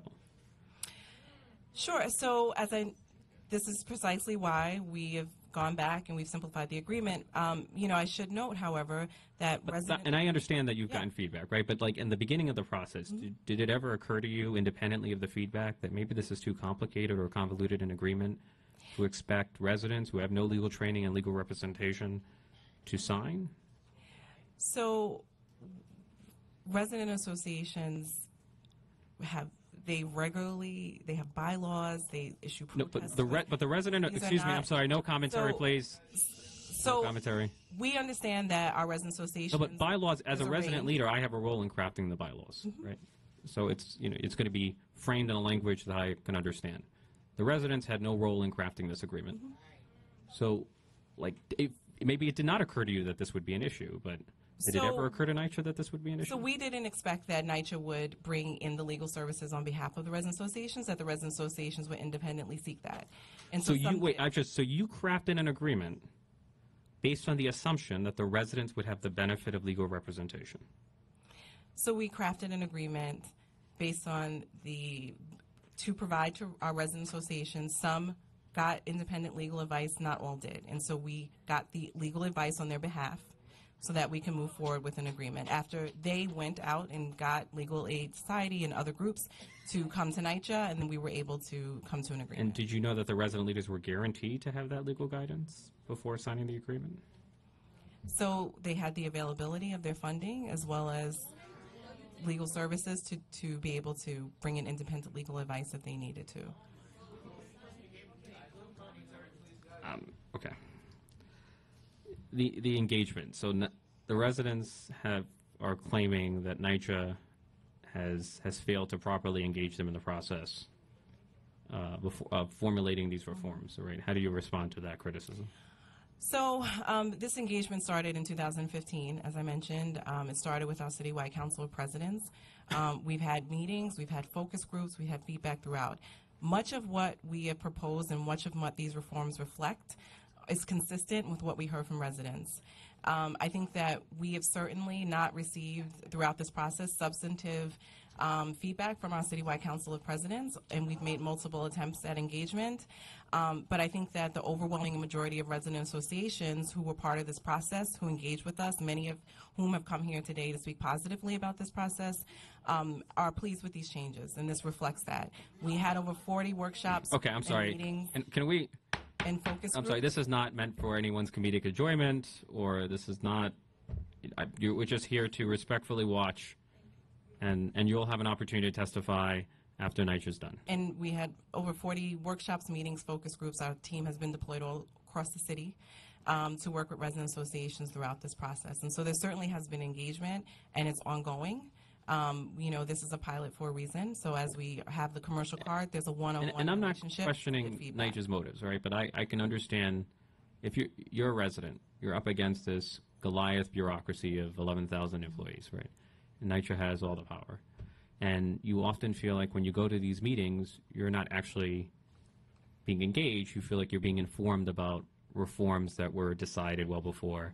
Like, do you understand why residents might have that feeling, or? Sure, which is why we had focus groups at the beginning. I mean, if you can speak to, Yeah, so in the very beginning, after we recognized the hierarchy of the jurisdictional-wide body and met with CCOG and requested meetings with districts, and we actually met with 3 district boards to talk about the road to reform and needing to reform the process, we then went to the resident associations and extended invitations to participate in focus groups. We held 11 focus groups in each of the boroughs, AM and PM sessions, to make sure that they were accessible to everyone who wanted to participate. And we received participation from 111 resident associations in these focus groups. The focus groups, we didn't have a process at that time. We opened up a dialogue in the context of Next Gen NYCHA and needed to reform this process, including the election process. And we received feedback on what resident associations wanted to see in a reformed process. And I facilitated all the focus groups, and I'm very pleased, with the exception of one, and I'm very pleased that we were able to build a process that How many focus groups did you conduct? I conducted 10 of the 11 focus groups. Out of over what period of time? We started in February, and they concluded in March. And I have no way of knowing the quality of those focus groups. I was not there, so I cannot judge. But could you provide specific examples of, like, specific pieces of input and feedback that specific leaders gave you that might have inspired some of these reforms?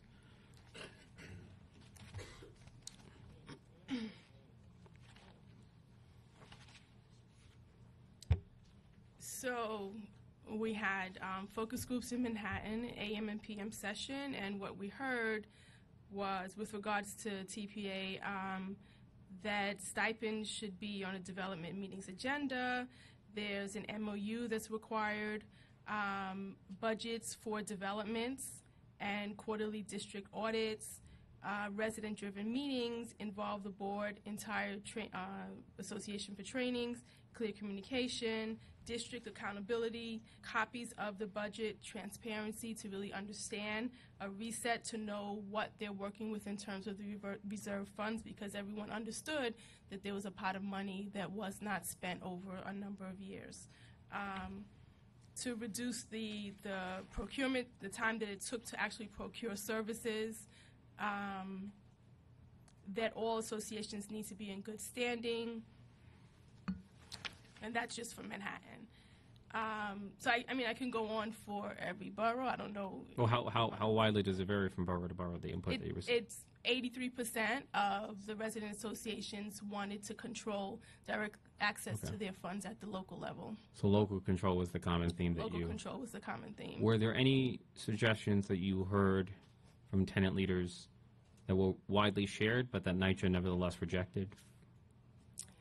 No, actually, one concern that was widely shared was fear of accessing and managing a large amount of funds. So if we were to give them, let's say their allocation was $10,000, concern about being able to manage those funds. So what we did was implement the commercial credit card, so that we're not directly issuing a check to a resident association for $10,000 each year for them to manage, and I'm just using 10,000 as a number. So that was one of the. So I know the card has been something of a controversy. What is controversial about the commercial card? Can you? I can't really say. I think it's more of concern about using a commercial card and the technology around it. I'm not really sure. So what's the point of the commercial card? The commercial card is to allow them to make purchases under the micro threshold of $5,000, so they can utilize the card for approved proposals and make purchases locally. Yeah, but legally, if I'm a tenant leader, I can legally make micro purchases without a commercial card. Right? My understanding is that micro purchases requires no procurement process. No. Right. So they utilize the card to make the purchases directly, and previously NYCHA no, but let's assume I'm on their behalf. Let's say I don't mean to. Mm-hmm. If I'm offending, I apologize. Let's say I'm an elderly person who has an aversion to commercial cards. Mm-hmm. Well, why can I not have the ability to make micro purchases without going through an onerous procurement process? Then we would have to make the purchases with a purchase order on their behalf. And so how onerous is that process? So, I mean, in some of the examples that we have illustrated, for instance, if you want to order basic office supplies and NYCHA's procuring those office supplies, these are going through the same supply channels that we're using for the entire agency. So it could be up to 30 days. With the reform process, you can go right to your local Staples and make that purchase. This is a pilot. What does that process look like? So that process is getting a proposal, approving the proposal, making sure that it's correct, entering a purchase order, going into our internal sort of supply system where we would select the goods, getting those approved. There are a number of approvals because that's the even for micro purchases.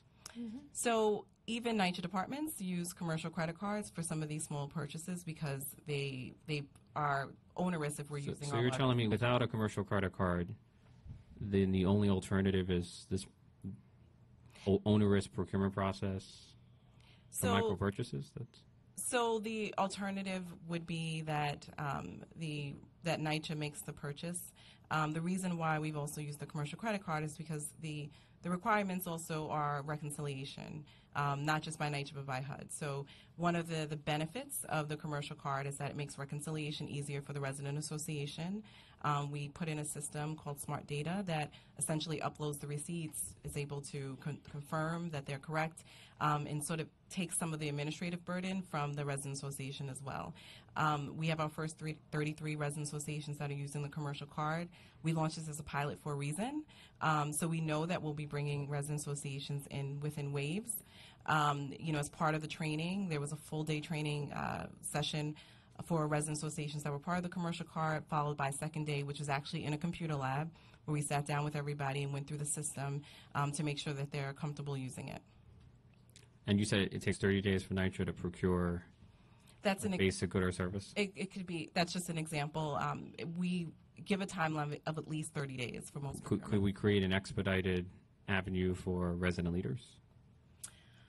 It's the commercial card. That's the expedited avenue. So it's not just NYCHA's, procuring. It's also the ability to use local vendors versus using NYCHA's large vendors, which are serving the entire agency. So when we procure these goods, they're coming from our large vendors. They're not necessarily coming from a local store. So if you need meeting refreshments, you can get that. Do you have a list of pre-qualified vendors, or? So for NYCHA, yeah, we certainly have vendors across the city. For the commercial card, though, they're able to indicate the vendors that they want to use when they have their quarterly submission. So if there's an Office Max or a vendor that's in their neighborhood, as long as it's part of their quarterly submission, they would be able to go and use that. And what's the concern about an expedited process for micro purchases without a commercial card? Are you concerned that the wrong vendors might receive these dollars? Like, what's? Not necessarily. I think that to the extent that we have a procurement process in place for the agency, we're using those resources for that purpose. Right. But the process exists to prevent a misuse of funds. So what kind of misuse concerns you in relation to TPA funds? So with TPA funds, the association is responsible for using them within the guidelines. When they're using the commercial card, we have real-time access to that information, so there's less of a concern from the Resident Association and NYCHA around how those funds are being used. We heard from Resident Associations repeatedly that they didn't want NYCHA to give them a lump sum check of $20,000, for instance, for their full allocation, and so this gives them that flexibility. Isn't there a middle ground? Let's assume I have no desire to use a commercial card. By the way, I'm in favor of using a card. It makes sense to me, but everyone has their idiosyncrasies. And so assume that I had no desire to use a card, but nor do I want a $20,000 check, right? Isn't there a middle ground there, like a $500 check? So our goal is to bring at least 80% of resident associations into the commercial card process by next year. I think, at that point, we can certainly determine where there's a real barrier to using the card if there are some alternatives.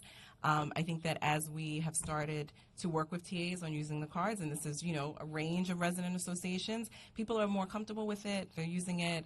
We're almost done with our first quarter of use.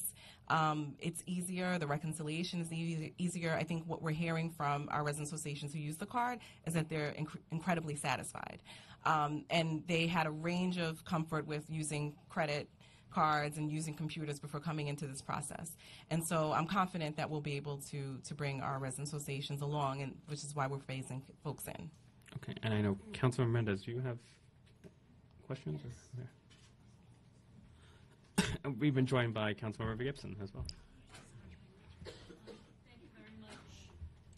Thank you very much, Mr. Chair, and I apologize. I was in another hearing, so I hope none of these questions are repetitive. My first question, which is of intrigue to me, is on page 3, the third paragraph on the page in your testimony. You talk about the outreach and individuals, elected officials, and others that you've met with.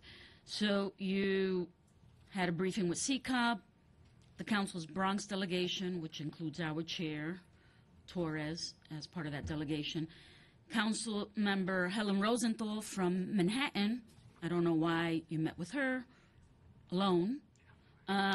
Controller Stott Stringer, Congressman Jeffries, and Speaker Melissa Mark Viverito, which makes sense. So I don't know why the Bronx delegation got a briefing, but the other borough delegations did not. In Manhattan, myself, Margaret Chin, and the speaker are in the top 10 of most developments within Manhattan. So maybe Manhattan delegation should have gotten a briefing. Just to note, Jimmy Van Bramer has the most developments in Queens.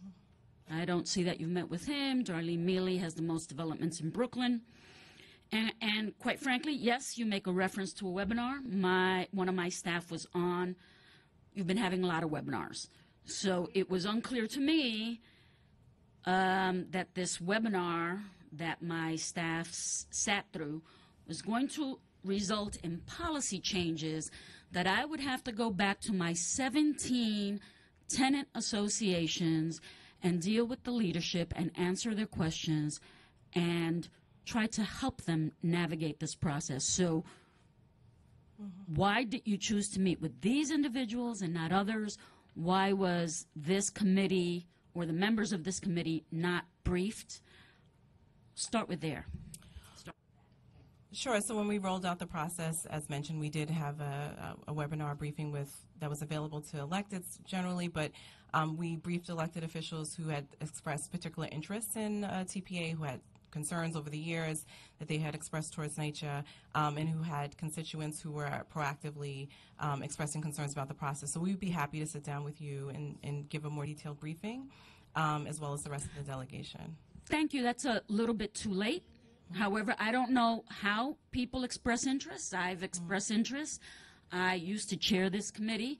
This is an issue that's come back and forth, so I just don't know why I and other members of this committee, who currently sit on this committee, were left out. You would think by virtue of the fact that we sit on this committee, we would have an interest in it. So, so that was my first question. How many developments are there in the authority right now? 326. 326. Of those 326 developments, how many RAs or TAs, whatever we want to call them, are authorized? How many are merged? And how many are unauthorized? So we have 250 associations, and we have around 70 plus 76 developments where we would work to encourage associations to form. That number doesn't jive because I know there are merged associations. So that adds up to 326. So that doesn't take into consideration which associations are merged. Or are you still trying to encourage, even after merger, that those TAs try to start their own association? Sure. So I think in a few instances we have some consolidated, but most are representing individual developments. So we can get the exact number of unrepresented developments to the extent that some of the 76 are part of a merged association. Okay. I know some of the 76 are part of the merge. Okay. So I would like that number. Sure. And I'm sure my chair would like that number also.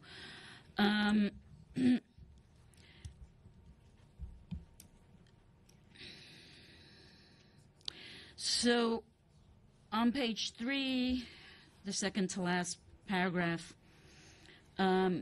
you say you formally introduced a new process to resident leadership through multiple workshops with HUD. So I was wondering, when were those workshops held? And since those workshops, how many of those TAs have changed board membership pursuant to a election? So we rolled out the new process. So the engagement process started in 2015. There were focus groups. There were report November out of 2015? November of 2015, and went on for over a year where there were focus groups, engagement meetings, etc.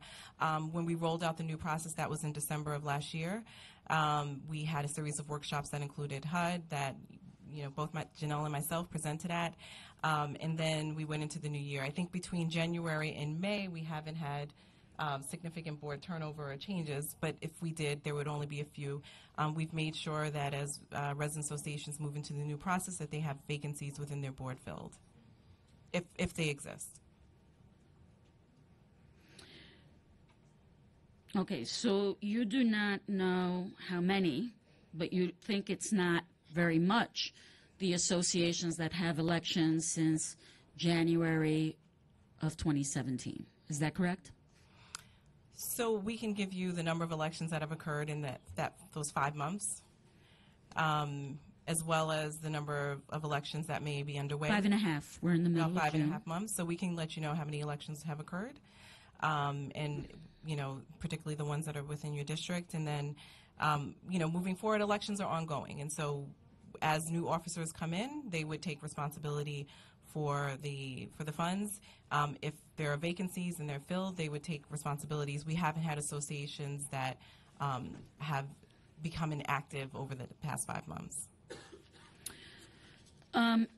Could you also tell me how many associations had leadership changes through an election between November 2015 and December 2016? Because it would be important to know what was happening throughout that year. I know lots of my resident associations are not meeting on a monthly basis, and I know there's been change in some of that leadership, so that some of this information would not have been given to the new leadership as they were transitioning the board members. So I'd like to know that. So on page 6, you refer to your administrative fee, which is 40%. Is that the typical administrative fee for public housing authorities throughout the United States? Yes, so that is the fee that's set by HUD. It's standard across all housing authorities. And how long have you been, there was a time where you did not take an administrative fee, even though you could have. And then that changed with your fiscal issues throughout the years. When was the first time that you started taking the administrative fee? So that certainly precedes me. I would have to follow up and get that information. My understanding is that the the cost has always been part of what NYCHA has absorbed. So just for background, these are operating funds. They come in with our general operating funds. We have a portion, $15 per unit, that goes to the resident association. The remainder stays with I'm well NYCHA. aware of that. But we would I know that the federal government always does unfunded mandates. I thought it was very admirable that the housing authority did not take the administrative fee, even though they could have. At some point, they changed that policy. I was the chair of the committee at the time, and the administrative fee was applied retroactively. How long have you been working at the authority? So I've been at the authority for almost 6 years, but in this capacity for less than a year. Okay. So you deal with all the TPA funds, and you do not know when the authority started charging and taking an administrative fee? I can get that information to you. I've known that since I've been in this capacity, NYCHA's had an administrative fee.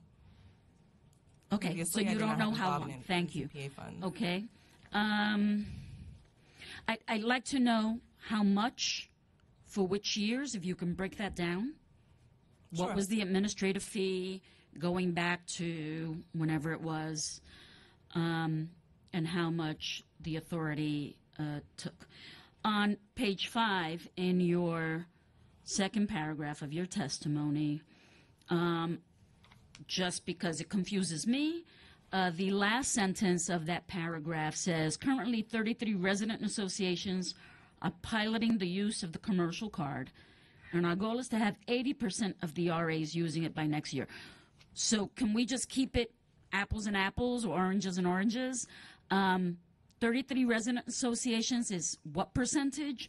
Or if we're going to have an exact number, then what would 80% of the current resident associations be? So it would be 80% of 250. I mean, we could do the math, but it would be 80% of the 250 that we have today.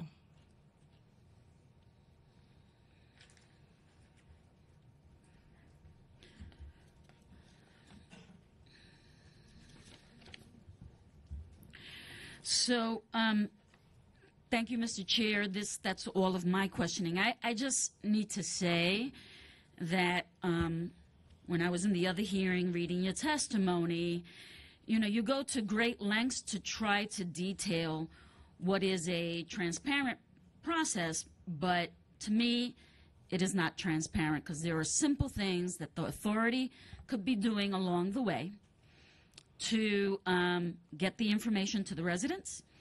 I know the RAB and the CCAB don't always have all of the members attending those meetings, and even when they do, that information doesn't trickle down to the rest of the leadership and or to the rest of the resident association. And that's something that NYCHA is very much well aware of. Why council members who have a lot of developments within their council districts were not advised, or the members of this committee, is disconcerting to me, because my resident leaders contact me on a daily basis. They have my cell phone, and when these changes came about, there was pandemonium because my resident leaders could not understand for the entire process. They never talked to me about the commercial card. What they did talk to me about was, and I don't see this anywhere in your testimony, was that they needed to become a 501c3, which to me is, I think, kind of arduous. If that is not in fact true, you can let me know otherwise. I also thought that if it was true, that would be very complicated, being that you needed to change, the board would change every time there's an election, and that would cause the board of that not-for-profit to change. So that is, in fact, not true. That's not true.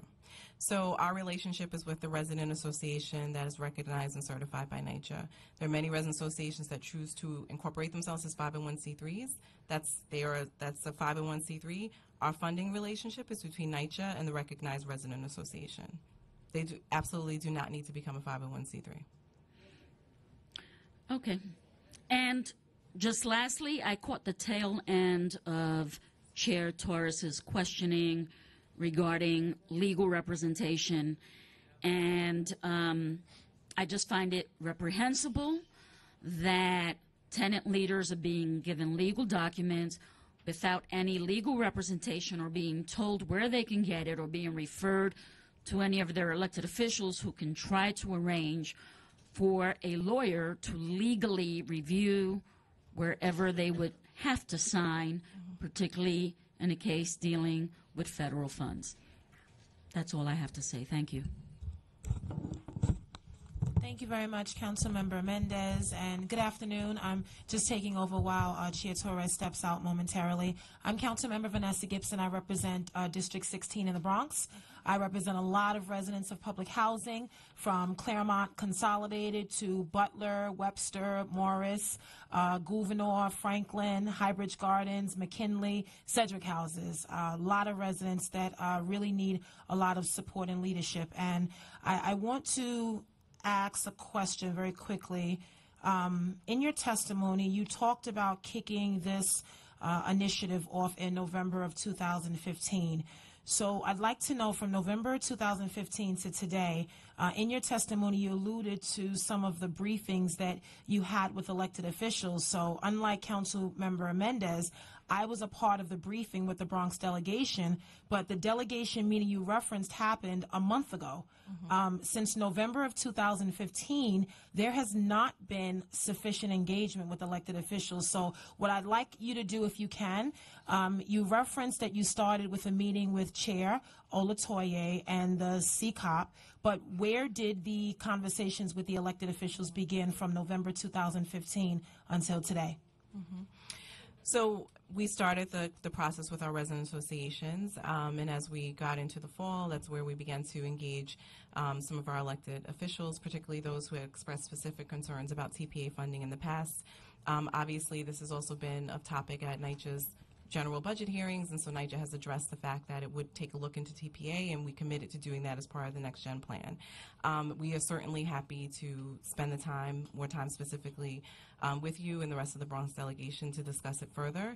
Our process of reform was more focused on the resident associations and getting their feedback, as well as getting feedback from HUD and some of our other stakeholders. But we certainly, take that feedback, and we would be happy to make sure that we fully engage in moving forward. Okay, so I recognize the work that's been done since that time. Our meeting specifically was May 24th. May 24th of 2017. So the reason why I bring that up is because I know that HUD and our council presidents and resident associations and NYCHA all have a major invested interest in this, but so do the elected officials. When NYCHA is not responsive to the multitude of emails that I get from all of my resident leaders, they come to us. So the challenge for us is that we are almost 2 years after this launch, after this initiative started, and a lot of work has been done, and the elected officials have not been engaged. I appreciate the elected officials that do reach out to NYCHA and say, we would like to get a briefing, but I also think it's really incumbent upon the Housing Authority to do its own due diligence and reach out to us as well. NYCHA is never afraid to reach out to this council and this committee when you need something. So every single month, I myself meet with NYCHA. I meet with the Capital Division on all of the money that I give NYCHA every budget year. This year, $2 million out of my allotment I'm giving to NYCHA. I talk about roofs. I talk about scaffolding. We talk about the brickwork. We talk about every single thing.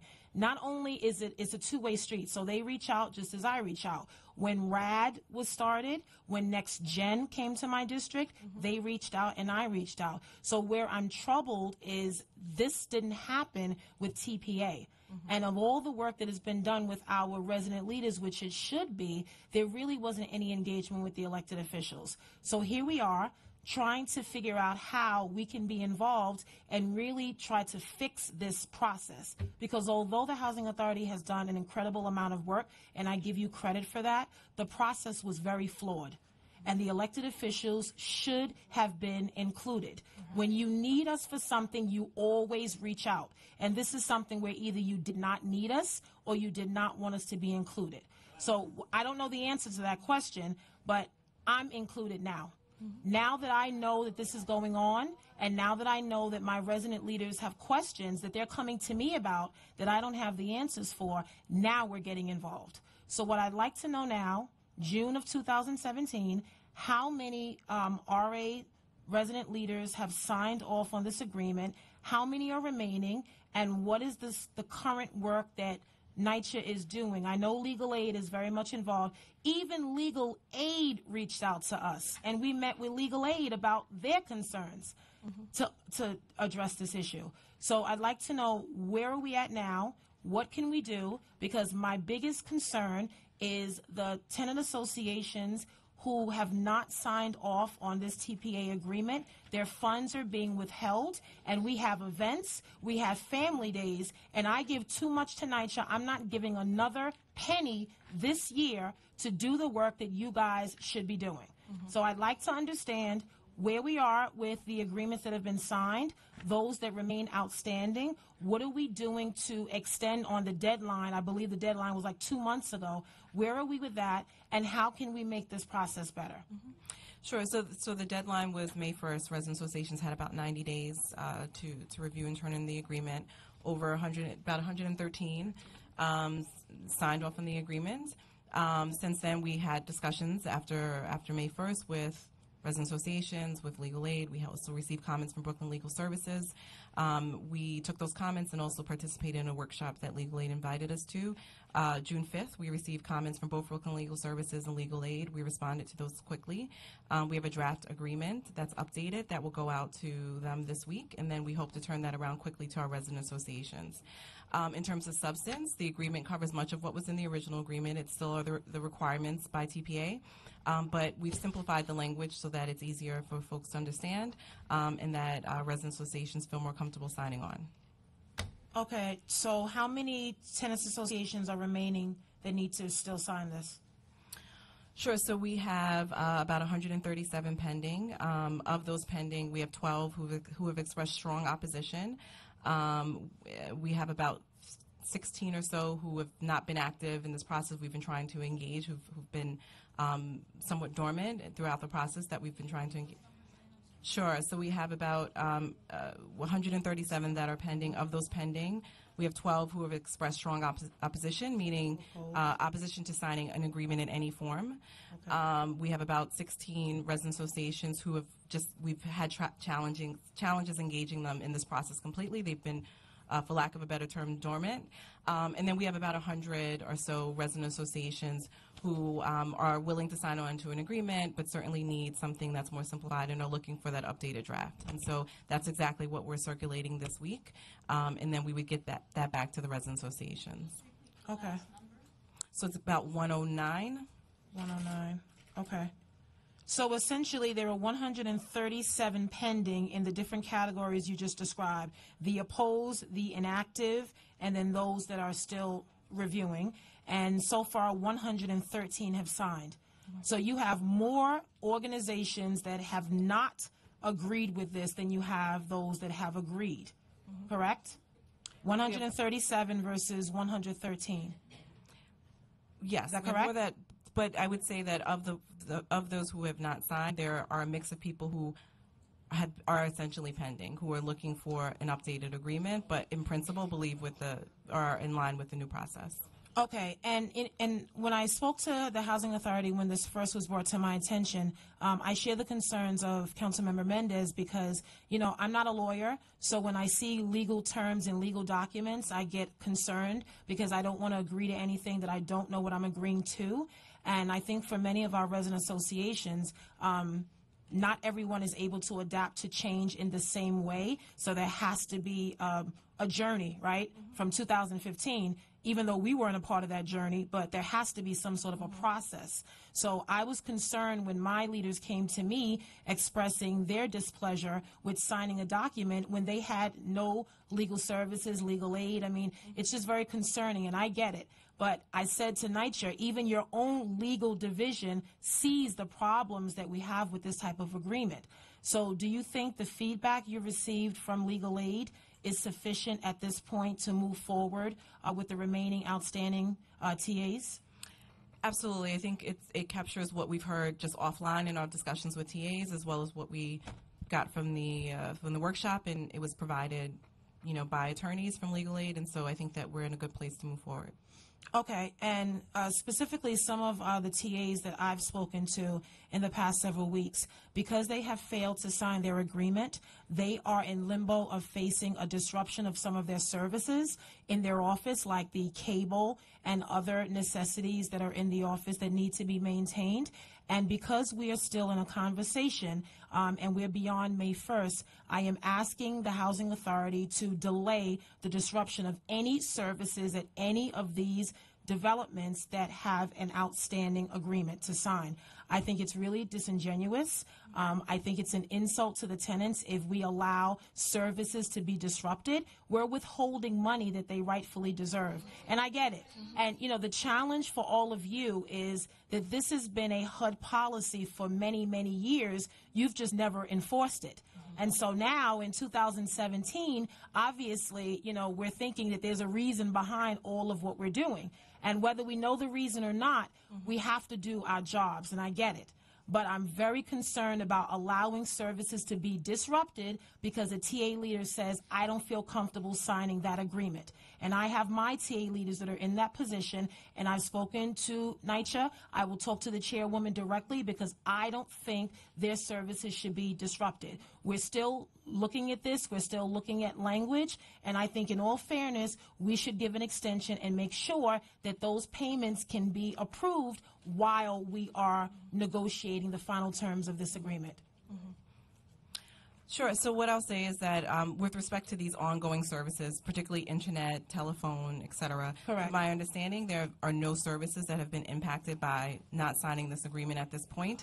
I know They're that there's coming. a specific situation in your district, and based on my understanding, that's not necessarily related to the agreement, so I'd be happy to discuss okay. that further. Okay. But there are other reasons why certain services may not be active, and it goes beyond having the agreement. So outside of that specific situation in your district, from our understanding, and when we've gone with have had these discussions with TAs who have pending agreements, there is no one at risk at this point of having their services disrupted, and our goal is to not see folks' internet and phone go down during this process, which is why we're expediting getting the agreement back out to them. Okay, I agree, and that's my goal too. And I assure you that I'm going to do everything in my power to make sure that doesn't happen in the district I represent. If I do nothing, I have to represent their interests, and the fact that I have not been engaged is a different conversation that I'll have at a different day. But the fact that I'm involved now, and we want to help.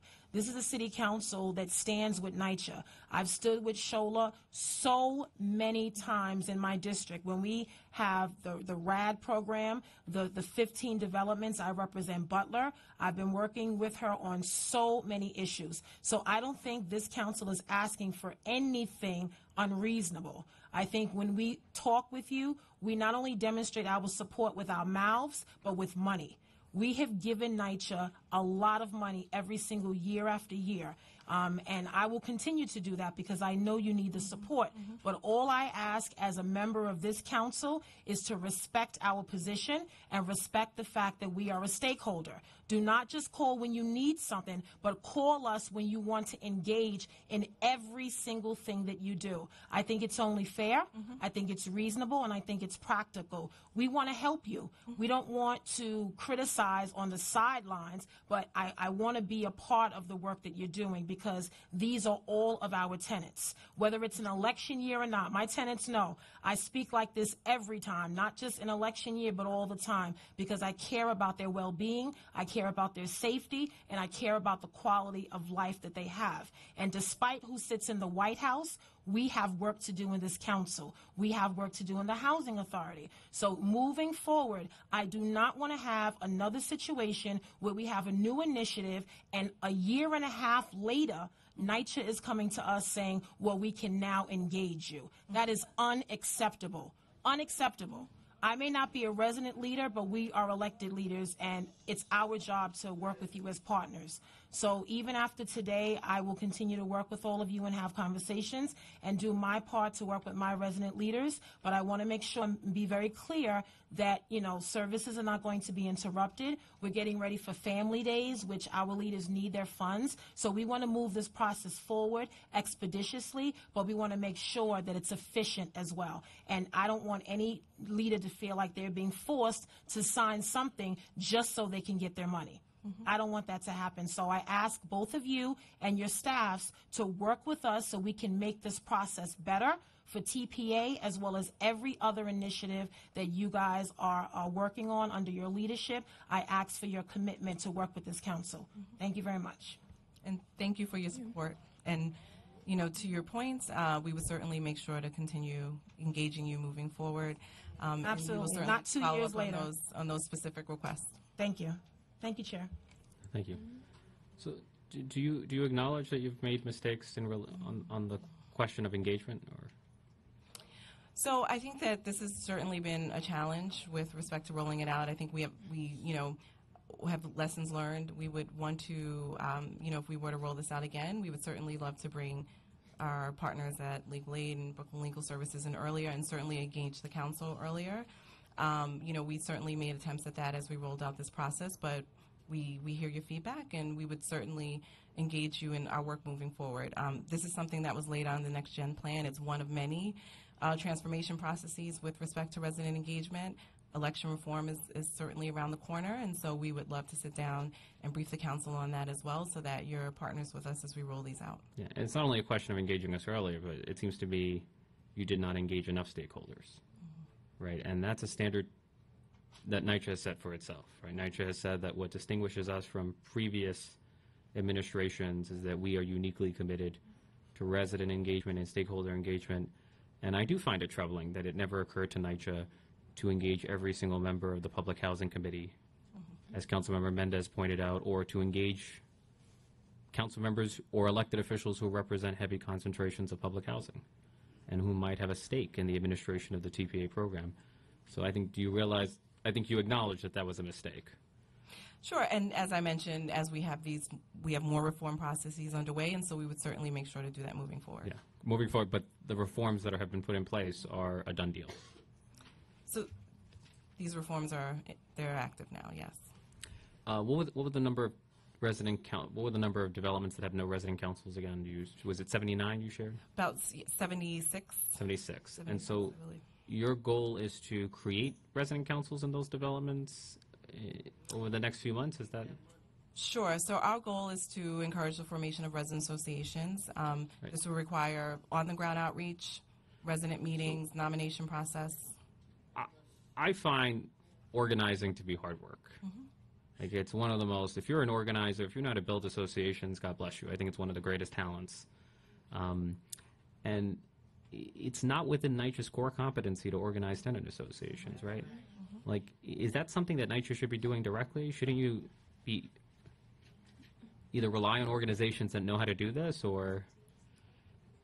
Sure. So we would seek to work with partners the way that we do with most of our services in terms of contracting for services.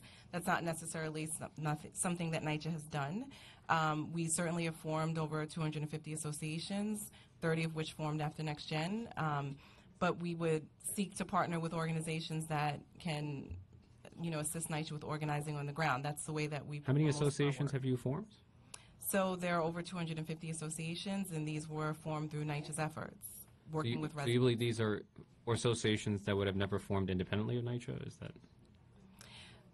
So I think residents, right, even when NYCHA has formed an association, it requires residents who are interested in the process. And so our role is facilitating that access. So it's the outreach, it's making sure residents know what is involved in organizing a resident council, it's identifying the leaders who want to be part of that resident council. It would seem to me, because I worry that if NYCHA, if you do the same thing over and over again and expect a different result, that's the definition of insanity, right? And so either give those dollars to an organization that has the capacity to organize, right? That's their core competency. It's not one function among many, or develop a strategy for spending those dollars in actual programming in the absence of a resident council. Exactly. Those seem to be the two clear options for me. I don't disagree. And so, as I mentioned, there's funding available at the developments who have not had active associations. The PJ can use that for a council or for programs and services. I think our approach towards direct service has been to transition to partners. And so we certainly could use that funding to work with partners to organize resident councils. There's still a role that the PHA has to have in terms of recognizing the council, but we can certainly outsource some of that role. Could you use TPA funds for political organizing? We could not. So or civic, meaning that if there are policies, there are policy decisions that are being made in Washington D.C. That could have catastrophic consequences for public housing and the livelihood of public housing residents. We could not use TPA funds to mobilize public housing residents to protest. So residents can use funds. They use them to go to Albany. They can use them to go to D.C. They meet with their electeds. I think that those requests come from the residents. They would have to come from. Well, I'm referring to the dollars that are languishing. Like, why not use those dollars? I'm as part of the Trump resistance in some sense. Like, that's. It might sound amusing, but we're about to have a wedding planner as a regional administrator of HUD. And the cuts that have been put forward are catastrophic, right? The New York City Housing Authority cannot survive the budget that Donald Trump has proposed. So it's actually not a joke. And you have a vested interest in politically organizing, empowering your residents. Why not use the dollars for that purpose? So I don't disagree. I think that we would have to make sure that it's permissible use. Those requests come specifically from the resident associations. The way that the housing authority can use the funds are a little bit or more prescribed. And so we could use it to cultivate or identify the leaders who would do that organizing. And so there's urgency around this. I think so. Yeah. Absolutely. And so the time is now, which is why we've been focused on having an election reform process that is targeted to these developments that are not represented. But there are obviously TPA funds available at developments that are represented, and we would seek to encourage those resident associations to organize in that way. And now you receive $25 per unit, but does HUD require you to distribute those dollars proportionally, or can you distribute it as you see fit? It has to be distributed by dwelling unit. By dwelling unit, okay. Councilmember Mendez, I understand you had more questions. Thank you. Just two follow-up questions. One is in reference to Councilmember Gibson's statement that you met with the Bronx delegation May 24th, less than a month ago. Can you tell us now, or can you get us the information of when you met with Helen Rosenthal, Controller Stringer, Congressman Jeffries, and Speaker Melissa Mark Viverito? We can get those dates to you. Okay. The other question is regarding the unauthorized TAs. What happens to their TPA funds? Unauthorized, meaning that the association is no longer recognized by Yes. NYCHA? Sure. So if an association is... I mean, that is your definition, right? Yes. So if there's an association where NYCHA has withdrawn the recognition of the tenant association, the funds would essentially stay in that development, and NYCHA would encourage a new election. To my knowledge, we haven't withdrawn any recognition during this engagement process. There are a number of resident associations who have been delayed in their elections, and so they've been offered a timeline to comply with their elections. But as of between this transition process, we haven't had developments where we've withdrawn recognition. Prior to this transition and changes in TPA, what happened to the TPA funds for unauthorized resident associations? And I ask you that because I had a tenants association. The tenant president got ill, stepped down. We could not get an election. I, with the other elected officials, my state senator, Daniel Squadron, and Assemblyman Brian Kavanaugh, assigned staff to help organize a tenant association. I got organizers, MSWs, to help organize. We couldn't get an election. We couldn't get enough people interested.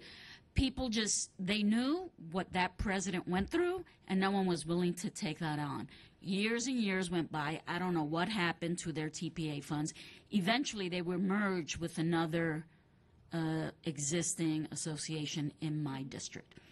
So what happens to all that money during that time? So prior to December of 2016, the funds were maintained by district.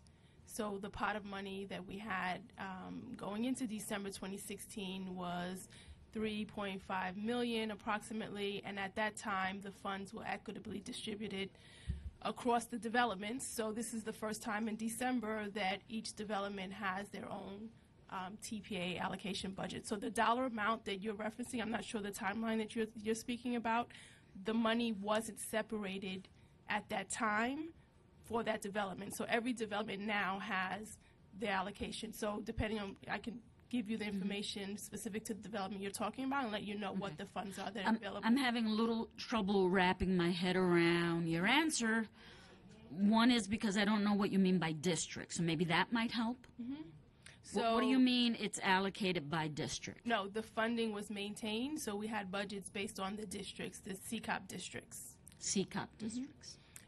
We haven't withdrawn recognition from any resident association since December, so to answer your question is the money is still there for that development. So prior to December, I took office in 2006, somewhere in between there. One specific TA that I know of in my district was not authorized. Actually, there were a couple. One eventually had an election, but the one that could not get an election under the bylaws that existed, all those years, and then a few years ago they were merged. So all the money, all those years for those units, for that development was being held, and then when they merged, it was then given to the other TA that it's now merged into? Is that what you're telling me? So I'll just jump in here. So if there were funds awarded before 2016, those were the funds that NYCHA reallocated across all the dwelling units. So whether there was a tenant association with one certain development that merged with another development, the funding that is available to that merged association is based on the aggregate number of their dwelling units. And those funds that were awarded in years prior essentially have rolled over across the years and have been redistributed. Their new funding would be allocated based on their aggregate number of dwelling units for that association. So in this particular example, and as Janelle mentioned, we're happy to for that specific example because that's somewhat unique. Yeah. But it would be on the aggregate size of the dwelling I don't think unit. that unique, but yes. Okay. Happens less frequently. So my understanding then for the 76 that you're saying is unauthorized, and that could be a little bit more, a little bit less, right? Their funds have been put in the district of the CCOP, and it's being held there, and now it's being separated by development. And if and when they get authorized, they will be able to access that money. How many years back they did not utilize it? Is that correct? Sure. So for the funds that were awarded before 2006 that have been redistributed, there's an amount available for these developments that do not have representation. They are still accumulating new allocations. And so, I think for many years, NYCHA did not necessarily use these new allocations because they were being used at the district level.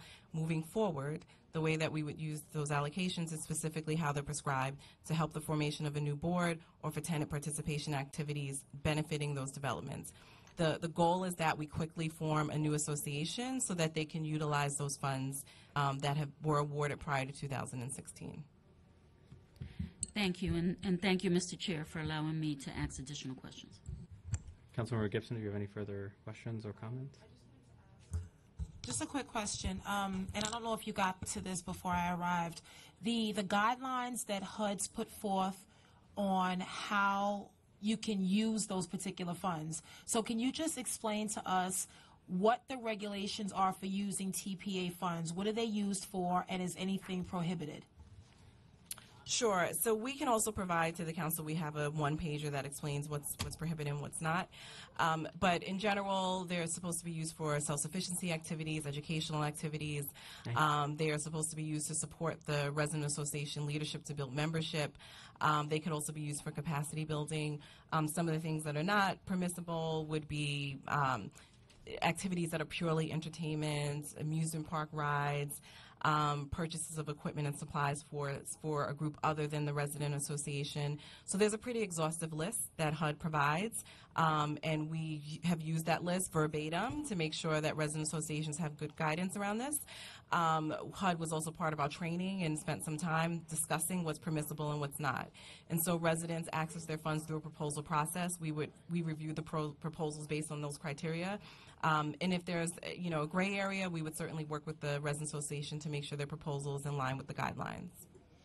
Okay, so prior to December of 2016, you still had this process where you were helping resident associations with putting together, as you talked about, a proposal. So what I'm trying to understand is every TA operates at a different level and capacity. So when you say the money is used for capacity building and self-sufficiency, I don't know what that means. Does that mean voter education drives? So an example, some of the examples that we cited earlier were a TA president, a district leader, for example, who used the funding to provide an ESOL class at her development where there was a large population that did not speak English.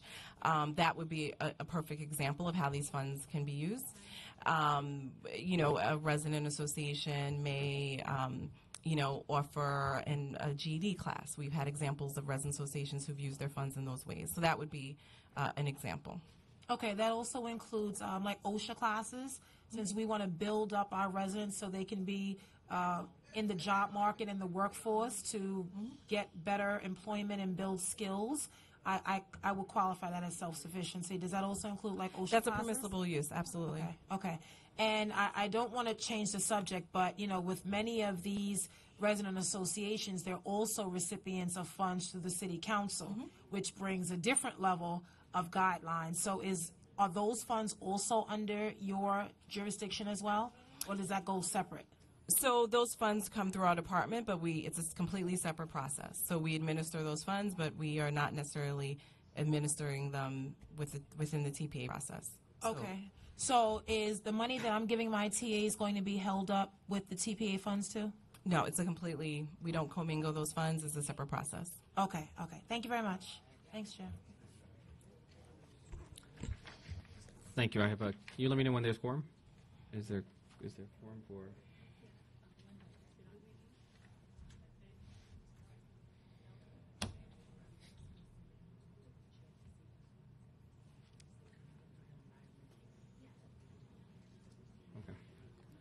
I know you indicated earlier that there was a lack of clarity about the expenses of the district councils, or that you said you could tell the resident leaders the allocation per development, but you could not share the expenses. Is that? I did not understand your point earlier. So let me clarify. So I think in some of what you heard, even in the testimony earlier, was that the district councils would adopt a budget. Yeah. And there was not necessarily clarity for the resident associations of what the full expenditures were once they agreed to adopt that budget. So we can provide detail of what the But that seems like a solvable problem. Yeah. So under the old system, why not just share the resident leaders' information about the expenditures of the district council? So that's something that we can provide. I think what the question that we've received from resident associations were like accounting for their specific development over a number of years, without necessarily accounting for their participation in the district budget as well. So what we can't do is disaggregate the district budget by development. We can give what the district budget was and what the expenditures were. And why can't you disaggregate the district council? So there may be certain expenses in the district budget that we could proportionally break it out across developments equally, but we could not, for instance, say, in 2005, you participated in this specific training. So the way that we would break out the district's expenditures would be to just disaggregate it proportionally based on members. And that's something that we can make available. That's how people would expect you to do. So sure. So I mean that's something that. So that seems like a straightforward. Yeah, that's straightforward. So why couldn't you share that information with the resident leaders over the last 3 years? So that's something that I believe that that's different than what has been requested, but we certainly can share that what the district spent their funding on, and the formula would essentially be the dwelling units in that district. I think, Janelle gave an example of what a district adopted as a budget and what the proportion of the development funds went into that budget. That's something that we can share. The district members also sign off on that budget, so it's something that they would be aware of. And so the dollars would flow through the district, and what portion of those dollars would go to the local council? Each district varied. Each district varied? Mm-hmm. So what is the variation? So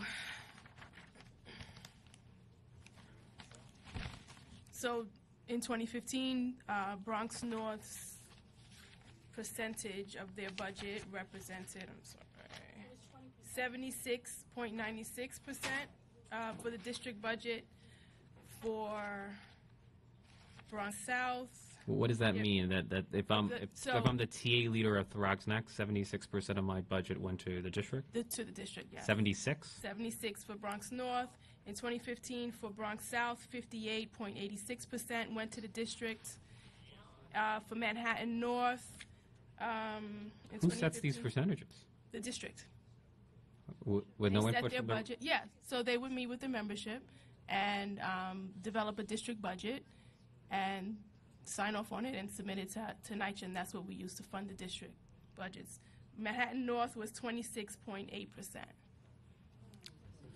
So, but it would seem to me in a rational universe, right? The dollar amount that you receive in TPA funding should depend on the need, on the size of your development. It seems to me that there could have been developments that were receiving less funding than they should have been receiving, and developments that were receiving more funding. That's a crazy. So this is why we needed to reform the process. So now now you can opt into the district. Yes, And what's going to be the percentage? 20%. And that's going to be a uniform Yes. percentage. Okay. I have one final set of questions regarding the administrative overhead. I know we've pressed you on this, but so the 10 staffers are exclusively responsible for the administration of TPA funds. Can you describe to me in detail what is their role? What do they do actually? Because it seems to me like the administration of TPA funds seems like a straightforward process. Maybe I don't appreciate the complexity of it, but what exactly are they doing? So they're receiving the proposals from the resident associations Okay. and working through the eligibility of their proposals eligible for TPA funds. And each proposal has a number of components, so they may be processing invoices or purchase orders. Each proposal may have 20 different components to it, up to for a proposal. But now with the commercial cards, they won't have to do that work. Well, with the commercial cards, they're still proposals, but we're receiving them on a quarterly basis. So rather than proposal by proposal. So we're still approving. That's a lot them. less work. It's not because it's not. We're still approving them for eligibility. The part that doesn't go associated with the commercial card is we're not making the small purchases. They're actually making the purchases directly. But there's still an approval process. There's still a reconciliation No, I understand process. there is some process. We agree, Yeah. right? The question is, what is the rigor of that process? And under the old process, you would micromanage every purchase.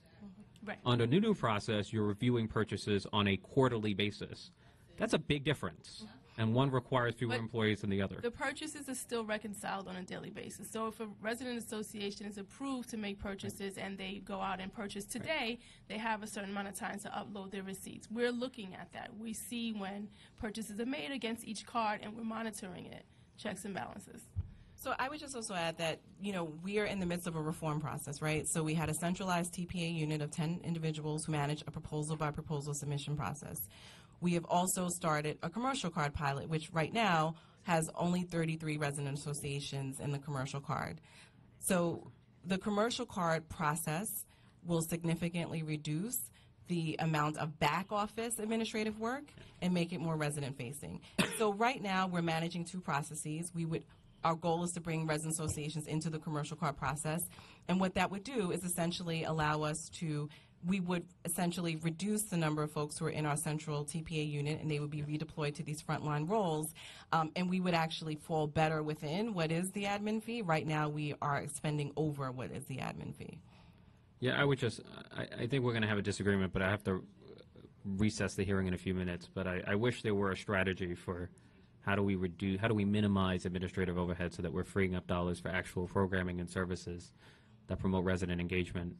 And I hope that we develop a strategy for those unspent TPA funds. I mean, to see those dollars languish indefinitely is scandalous, in my opinion, given the lack of resources in public housing. And then I heard earlier, I think you did commit to immediately making available online the allocation per development. Is that a commitment that NYCHA is going to honor? We can make that available. Okay. Yeah.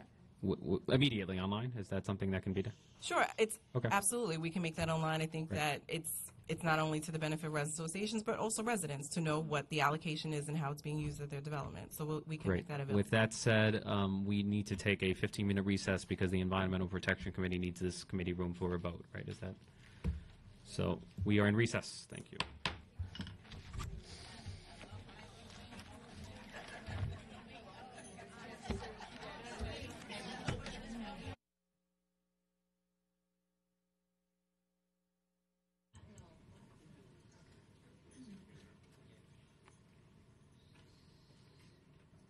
Okay, let's begin the clock, and ma'am, if you want to, whoever wants to start. So.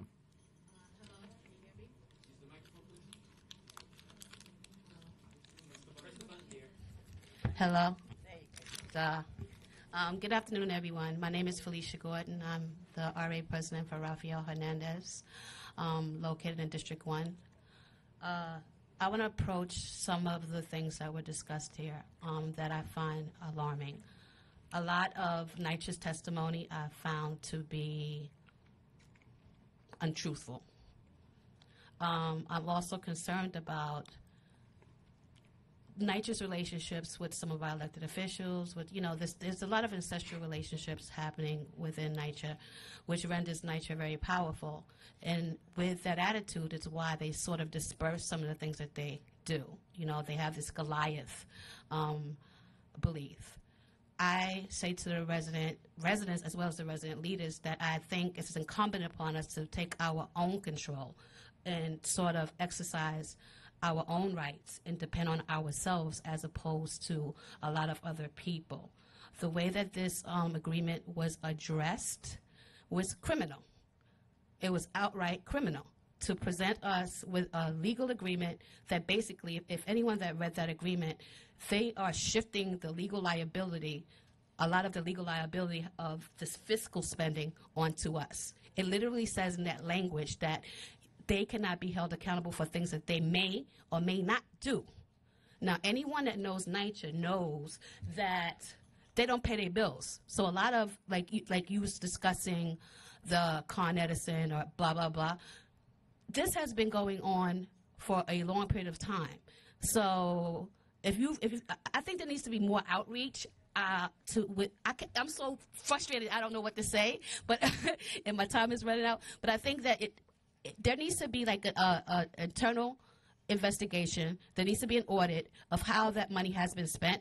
Millions upon millions of dollars is missing.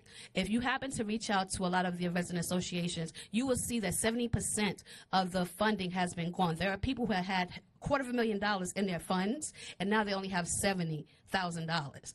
So for that amount of money to be missing, and then they come up with this so-called agreement that they want us to be responsible for, there needs to be an investigation. And I would applaud you as well as the other elected officials to look into a number of criminal activities within NYCHA.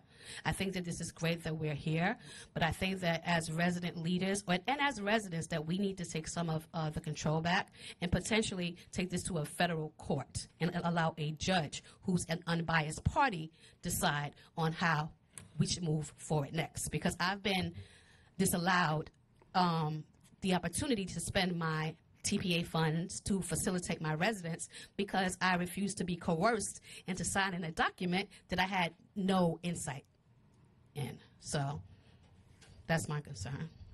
Some of them. Okay. I just want to, I don't want to go back and forth, but I just want to state that we share your concerns. We're going to closely scrutinize NYCHA and the TPA process. I thought the questions here were tough. But I'm not aware of any member of the City Council who has what can be described as an incestuous relationship with the housing authorities. I mean, I guess it's a matter of opinion. Okay, well, I'm expressing mine. So. And I express mine. And fair enough. And I'm not aware of any criminal behavior on the part of the housing authority. But again, we're going to continue to scrutinize the use of TPA funds. So. To coerce someone into signing a legal document could be interpreted as criminal conduct. I mean, that's improper behavior for any professional entity to.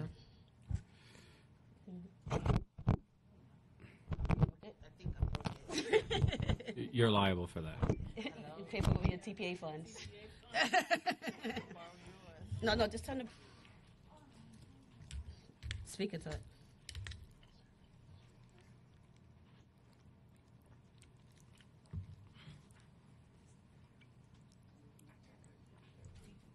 Hello, my name is Priscilla Jameson. I'm from Millbrook Houses.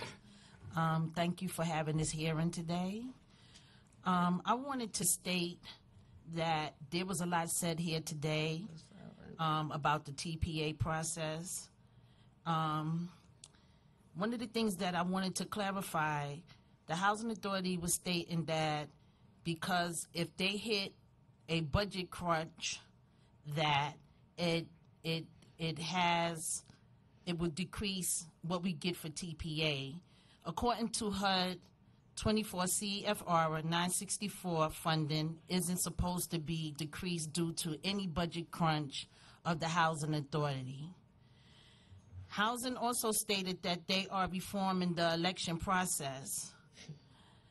They should not be reforming our election process. We have a process that has been in existence, and for them to reform it, I find that to be a problem. They state that the TPA funding process is broken, but I have to say what is broken is the way that the Housing Authority engaged the resident leaders. That's what's totally broken. They should not be allowed to make any changes without the resident leaders being there to hear what changes are being made and for us to have our input put into any procedure or policy making. So that's just what I have to say. There's another thing they were stating about the use of the commercial cards.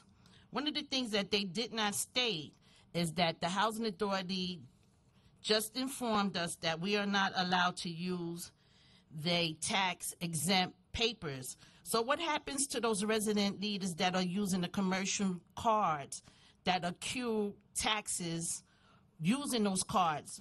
Where do those tax dollars come from? They pocket? If we not are allowed to use the tax paper of the Housing Authority, that means, therefore, we would have to put those taxes back out of our pocket. That's just my statement. Thank you.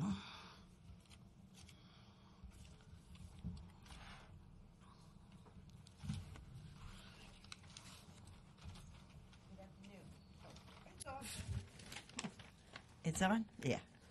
Good afternoon. My name is Maria Trinidad. I've been a resident of 344 East 28th Street development for 46 years. I'm also the president of the Resident Association. I would just like to say that this is the easiest managing TPA funding has ever been.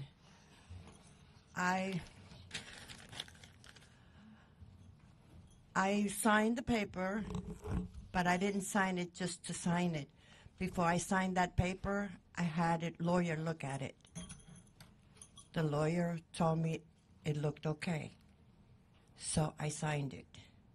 Another thing is that I started my resident association in December 1st,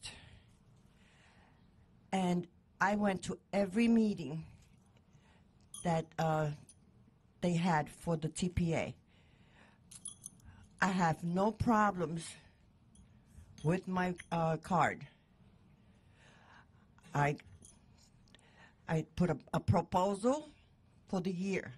Then I put a proposal for the quarterly. The proposal quarterly, I bought my chairs, I bought my tables, and I used, and the office supplies. I used WB Mason. I put the proposal, how much it was. They put it in the bank. I don't have to wait for somebody to decide when I'm going to get the things. So I got my office supplies the next day from WB Mason. There was no shipping charges. There was, you know, I got my tables, I got my chairs from another company. It's not, I just go to wholesale, I dialed up wholesale, whatever. It comes up, and that's how I get it. I put the card in. I have no problems. They tell me that when the Danisha Wheeler-Graham, she's the best for me because she has helped me every time I need a question answered. I just call her. She's there all the time. I never have to leave a message for her because she's always there. And I always ask her, what's this and what's this, and can I get this, can I not get this? And I have no problem. My receipts are full. You know, they're up to date. I scan my receipt, I mail them, I send them to her, and that's it. So I'm doing good. Well, thank you for your testimony. Hello. So I take it you're supportive of the reforms? Oh, yes. Okay. I think so.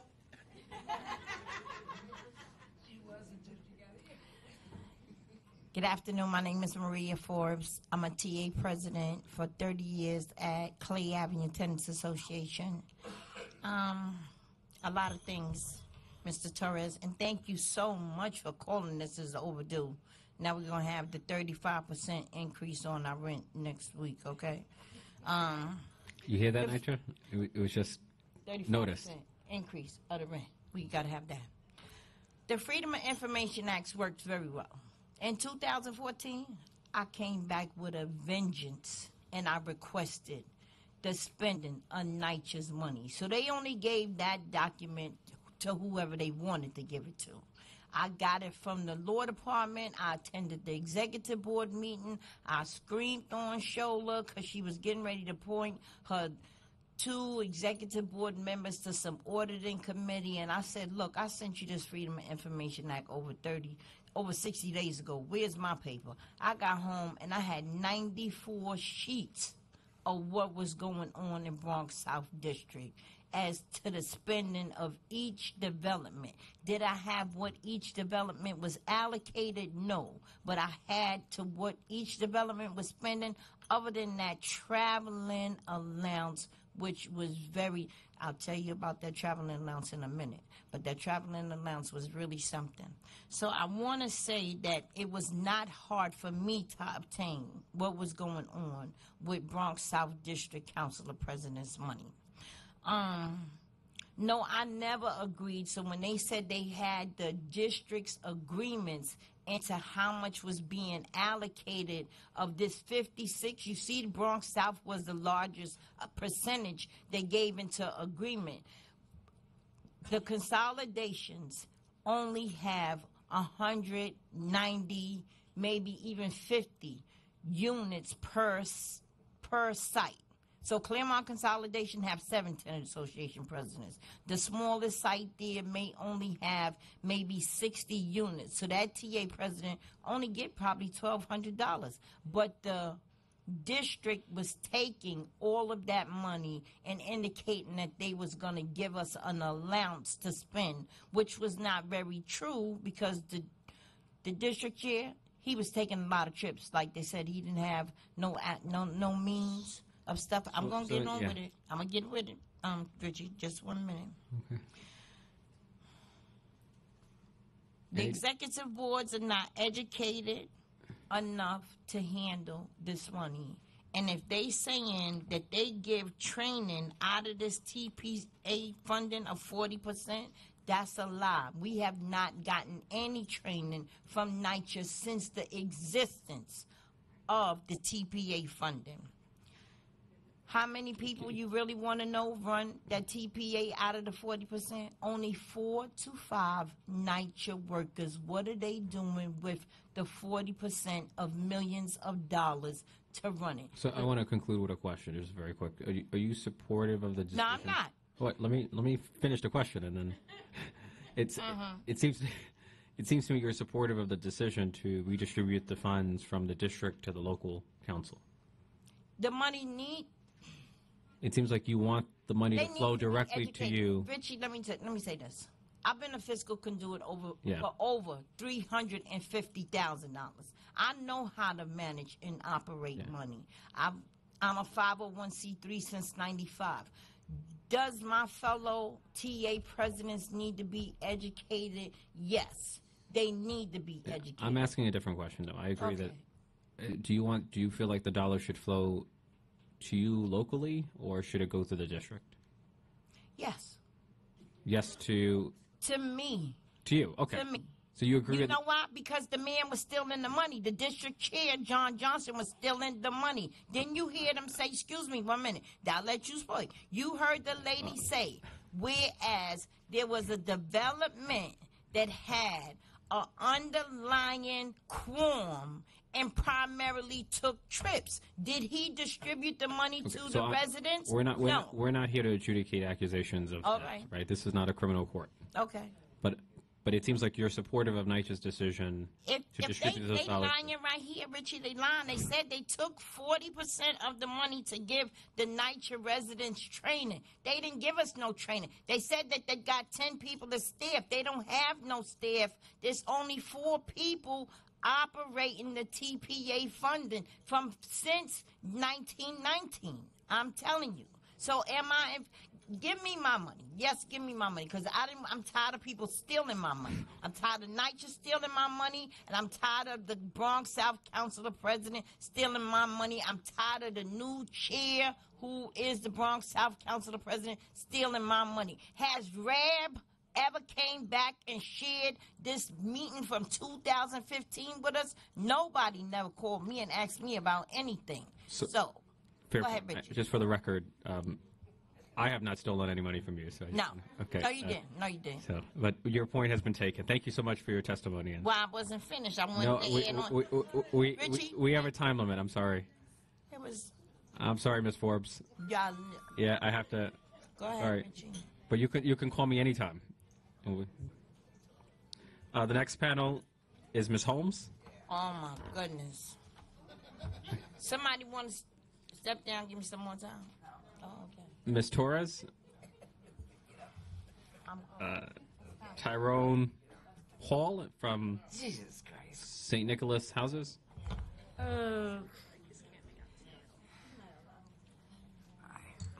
Hattie Hightower I don't forget what from Glenwood Development Housing. I forgot what I was even going to say. Oh, this is Carmen Quinones. I'm pretty sure this is Carmen. Is Miss Quinones? She left? Okay. That would have been...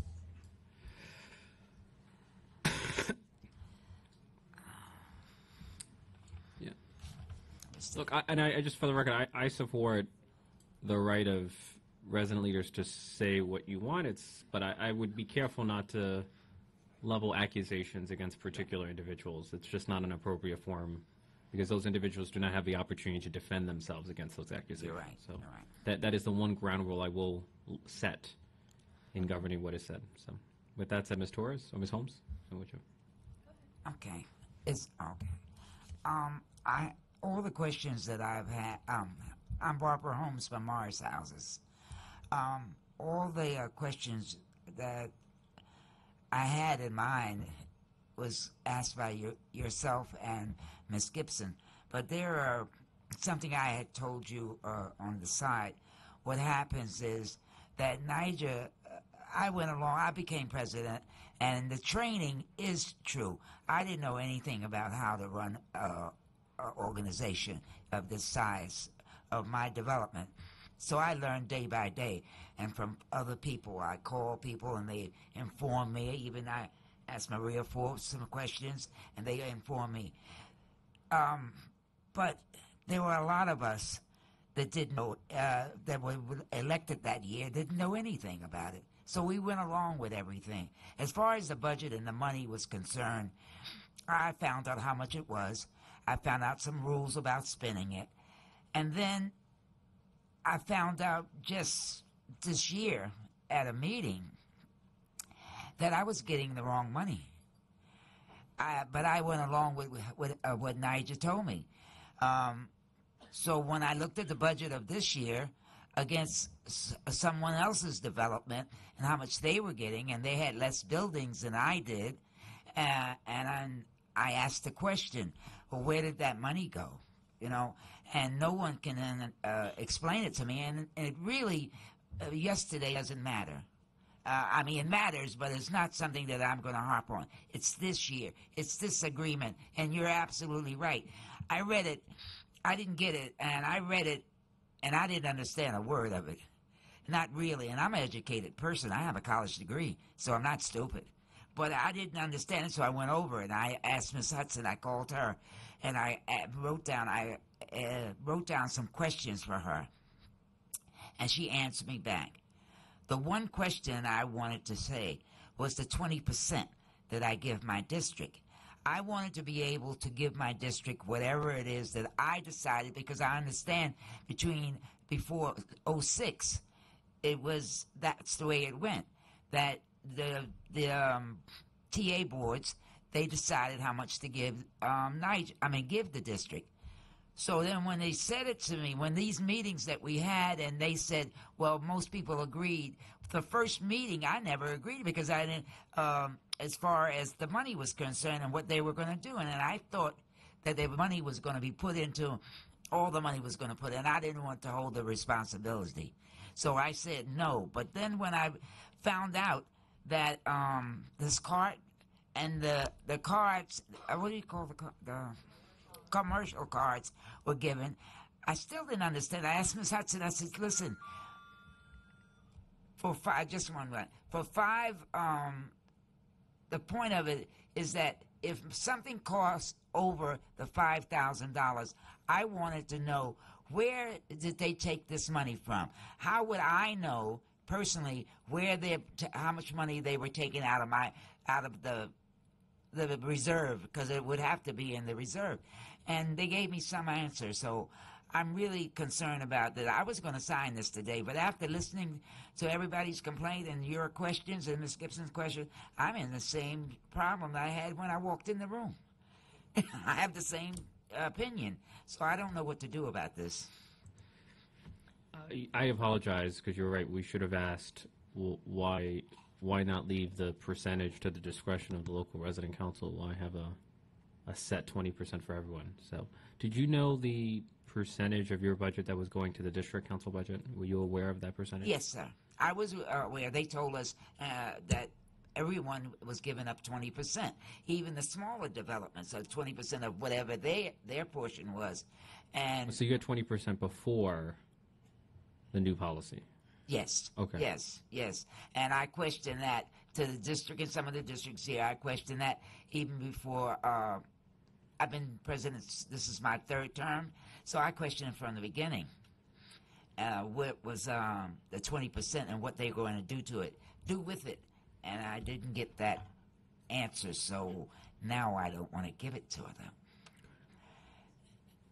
Okay. And Ms. Torres? Hi. Good afternoon. I thank you for holding this hearing. I'm one of the 33 that signed the contract. When we got the contract, the first thing I did was send it to my attorney. As you know, I have no qualms about getting attorneys when it comes to NYCHA. And after the attorney read it and told me whatever his opinion was, I then went through the document. And with my executive board, we decided to go ahead. For me, this card thing has been the best thing because I don't have the aggravation that I usually have with favoritism and all the kind of stuff that used to happen with the previous administration. And so at the end of the day, I had to buy air conditioners because we have so much construction going on in Smith. I need the room to be a cooling room.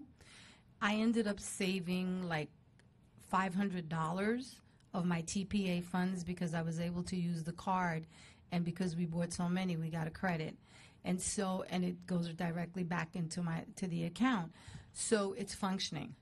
The training that was given, and I've given my constructive criticism as somebody who professionally gave training to lay people at the Department of Education, which is almost the same process. Part of it has been that, because I went to the training, right, so it was okay for me, but they needed to have examples of what they were requesting and how the process was going to be so that the people can do it. And that's a conversation I've had with Mituzan and with Otola, with both of them, about how you move forward, right? I think for me and for our organization, for Smith, we are going to incorporate understanding all the legalities that go with it, because I think ultimately we can become independent, ask for funding, and really represent our residents at a totally different level if we're incorporated, have our own 501c3 and seek funding and not have to go through the NYCHA procedure of constantly depending only on them. So I haven't had any problems with the process in terms of using the card and the money not being there and being frustrated. That has not been the case. It's a learning process, and I think we need to revisit what needs to get, some of the things that need to get corrected. I think that a lot of your questions, and I thank you for them, will probably steer them in the right direction.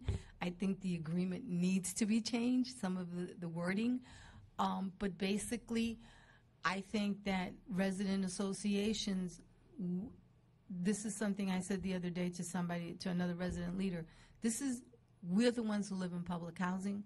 We're the ones who deal with it day to day, and this is our fight. So we have to step up a little bit and step up to the plate. NYCHA needs to define their training and maybe make it a little bit more what we would call it friendly, right?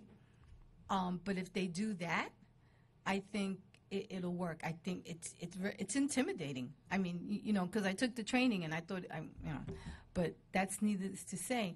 But I think that we need to sit at the table, and I agree with what was said about we should have been part of it from the conception in terms of the questions that needed to be asked. That's my argument with NYCHA about other issues, but I think that the reform with TPA funds is definitely needs to be done. Thank you.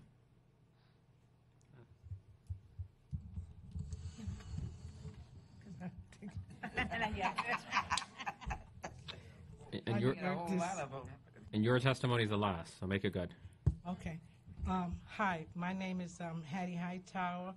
I am the newly resident president at the Glenwood Housing. I've lived in Glenwood Housing for 7 years.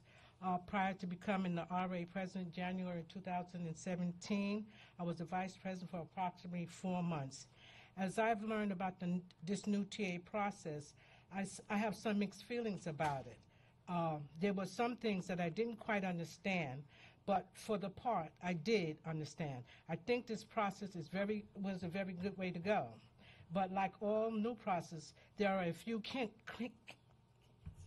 kinks that need to be worked out and moving forward. I do like the fact that with the new process, I can purchase supplies on my own with the credit card rather than waiting for months like the old way. I read the TA fund agreement, and although I didn't understand a few of the legal terms, I signed it because I did what I gathered from it, that there was a responsibility that NYCHA has to uphold as well. When I attended TA training and the cluster meetings, I began to get more of an understanding of the new process. I found out these meetings to be very informative. I also felt comfortable in knowing that I can reach out to my coordinator if I had any questions or concerns. Now that I am a part of the group using the commercial credit card, I can now walk into stores like Staples and purchase office supplies and other essential things needed to run a productive resident association. Thank you for your opportunity to voice my thoughts. Can I ask one other question? Sure. Did I understand that they, because I didn't sign the agreement right now, that my family day, they can't hold, and my, they can't hold the funds back for family day, or the fact that my internet and phone service is off, that's not correct? I thought I heard Ms. Gibson say that. Does anyone from NYCHA have an answer to that question? Or? Okay. My understanding is that, and I'll confirm this, but my understanding is that unless and until you sign the agreement, you'll have no means of accessing those funds. Yeah, not even the family. I thought she said that because that. No, not family day. Yeah. No, yeah, I think Councilmember was advocating what should be an exception, but I think NYCHA's position is that unless you sign the agreement, you will have no ability to access those funds. That's my understanding. Okay. So, man.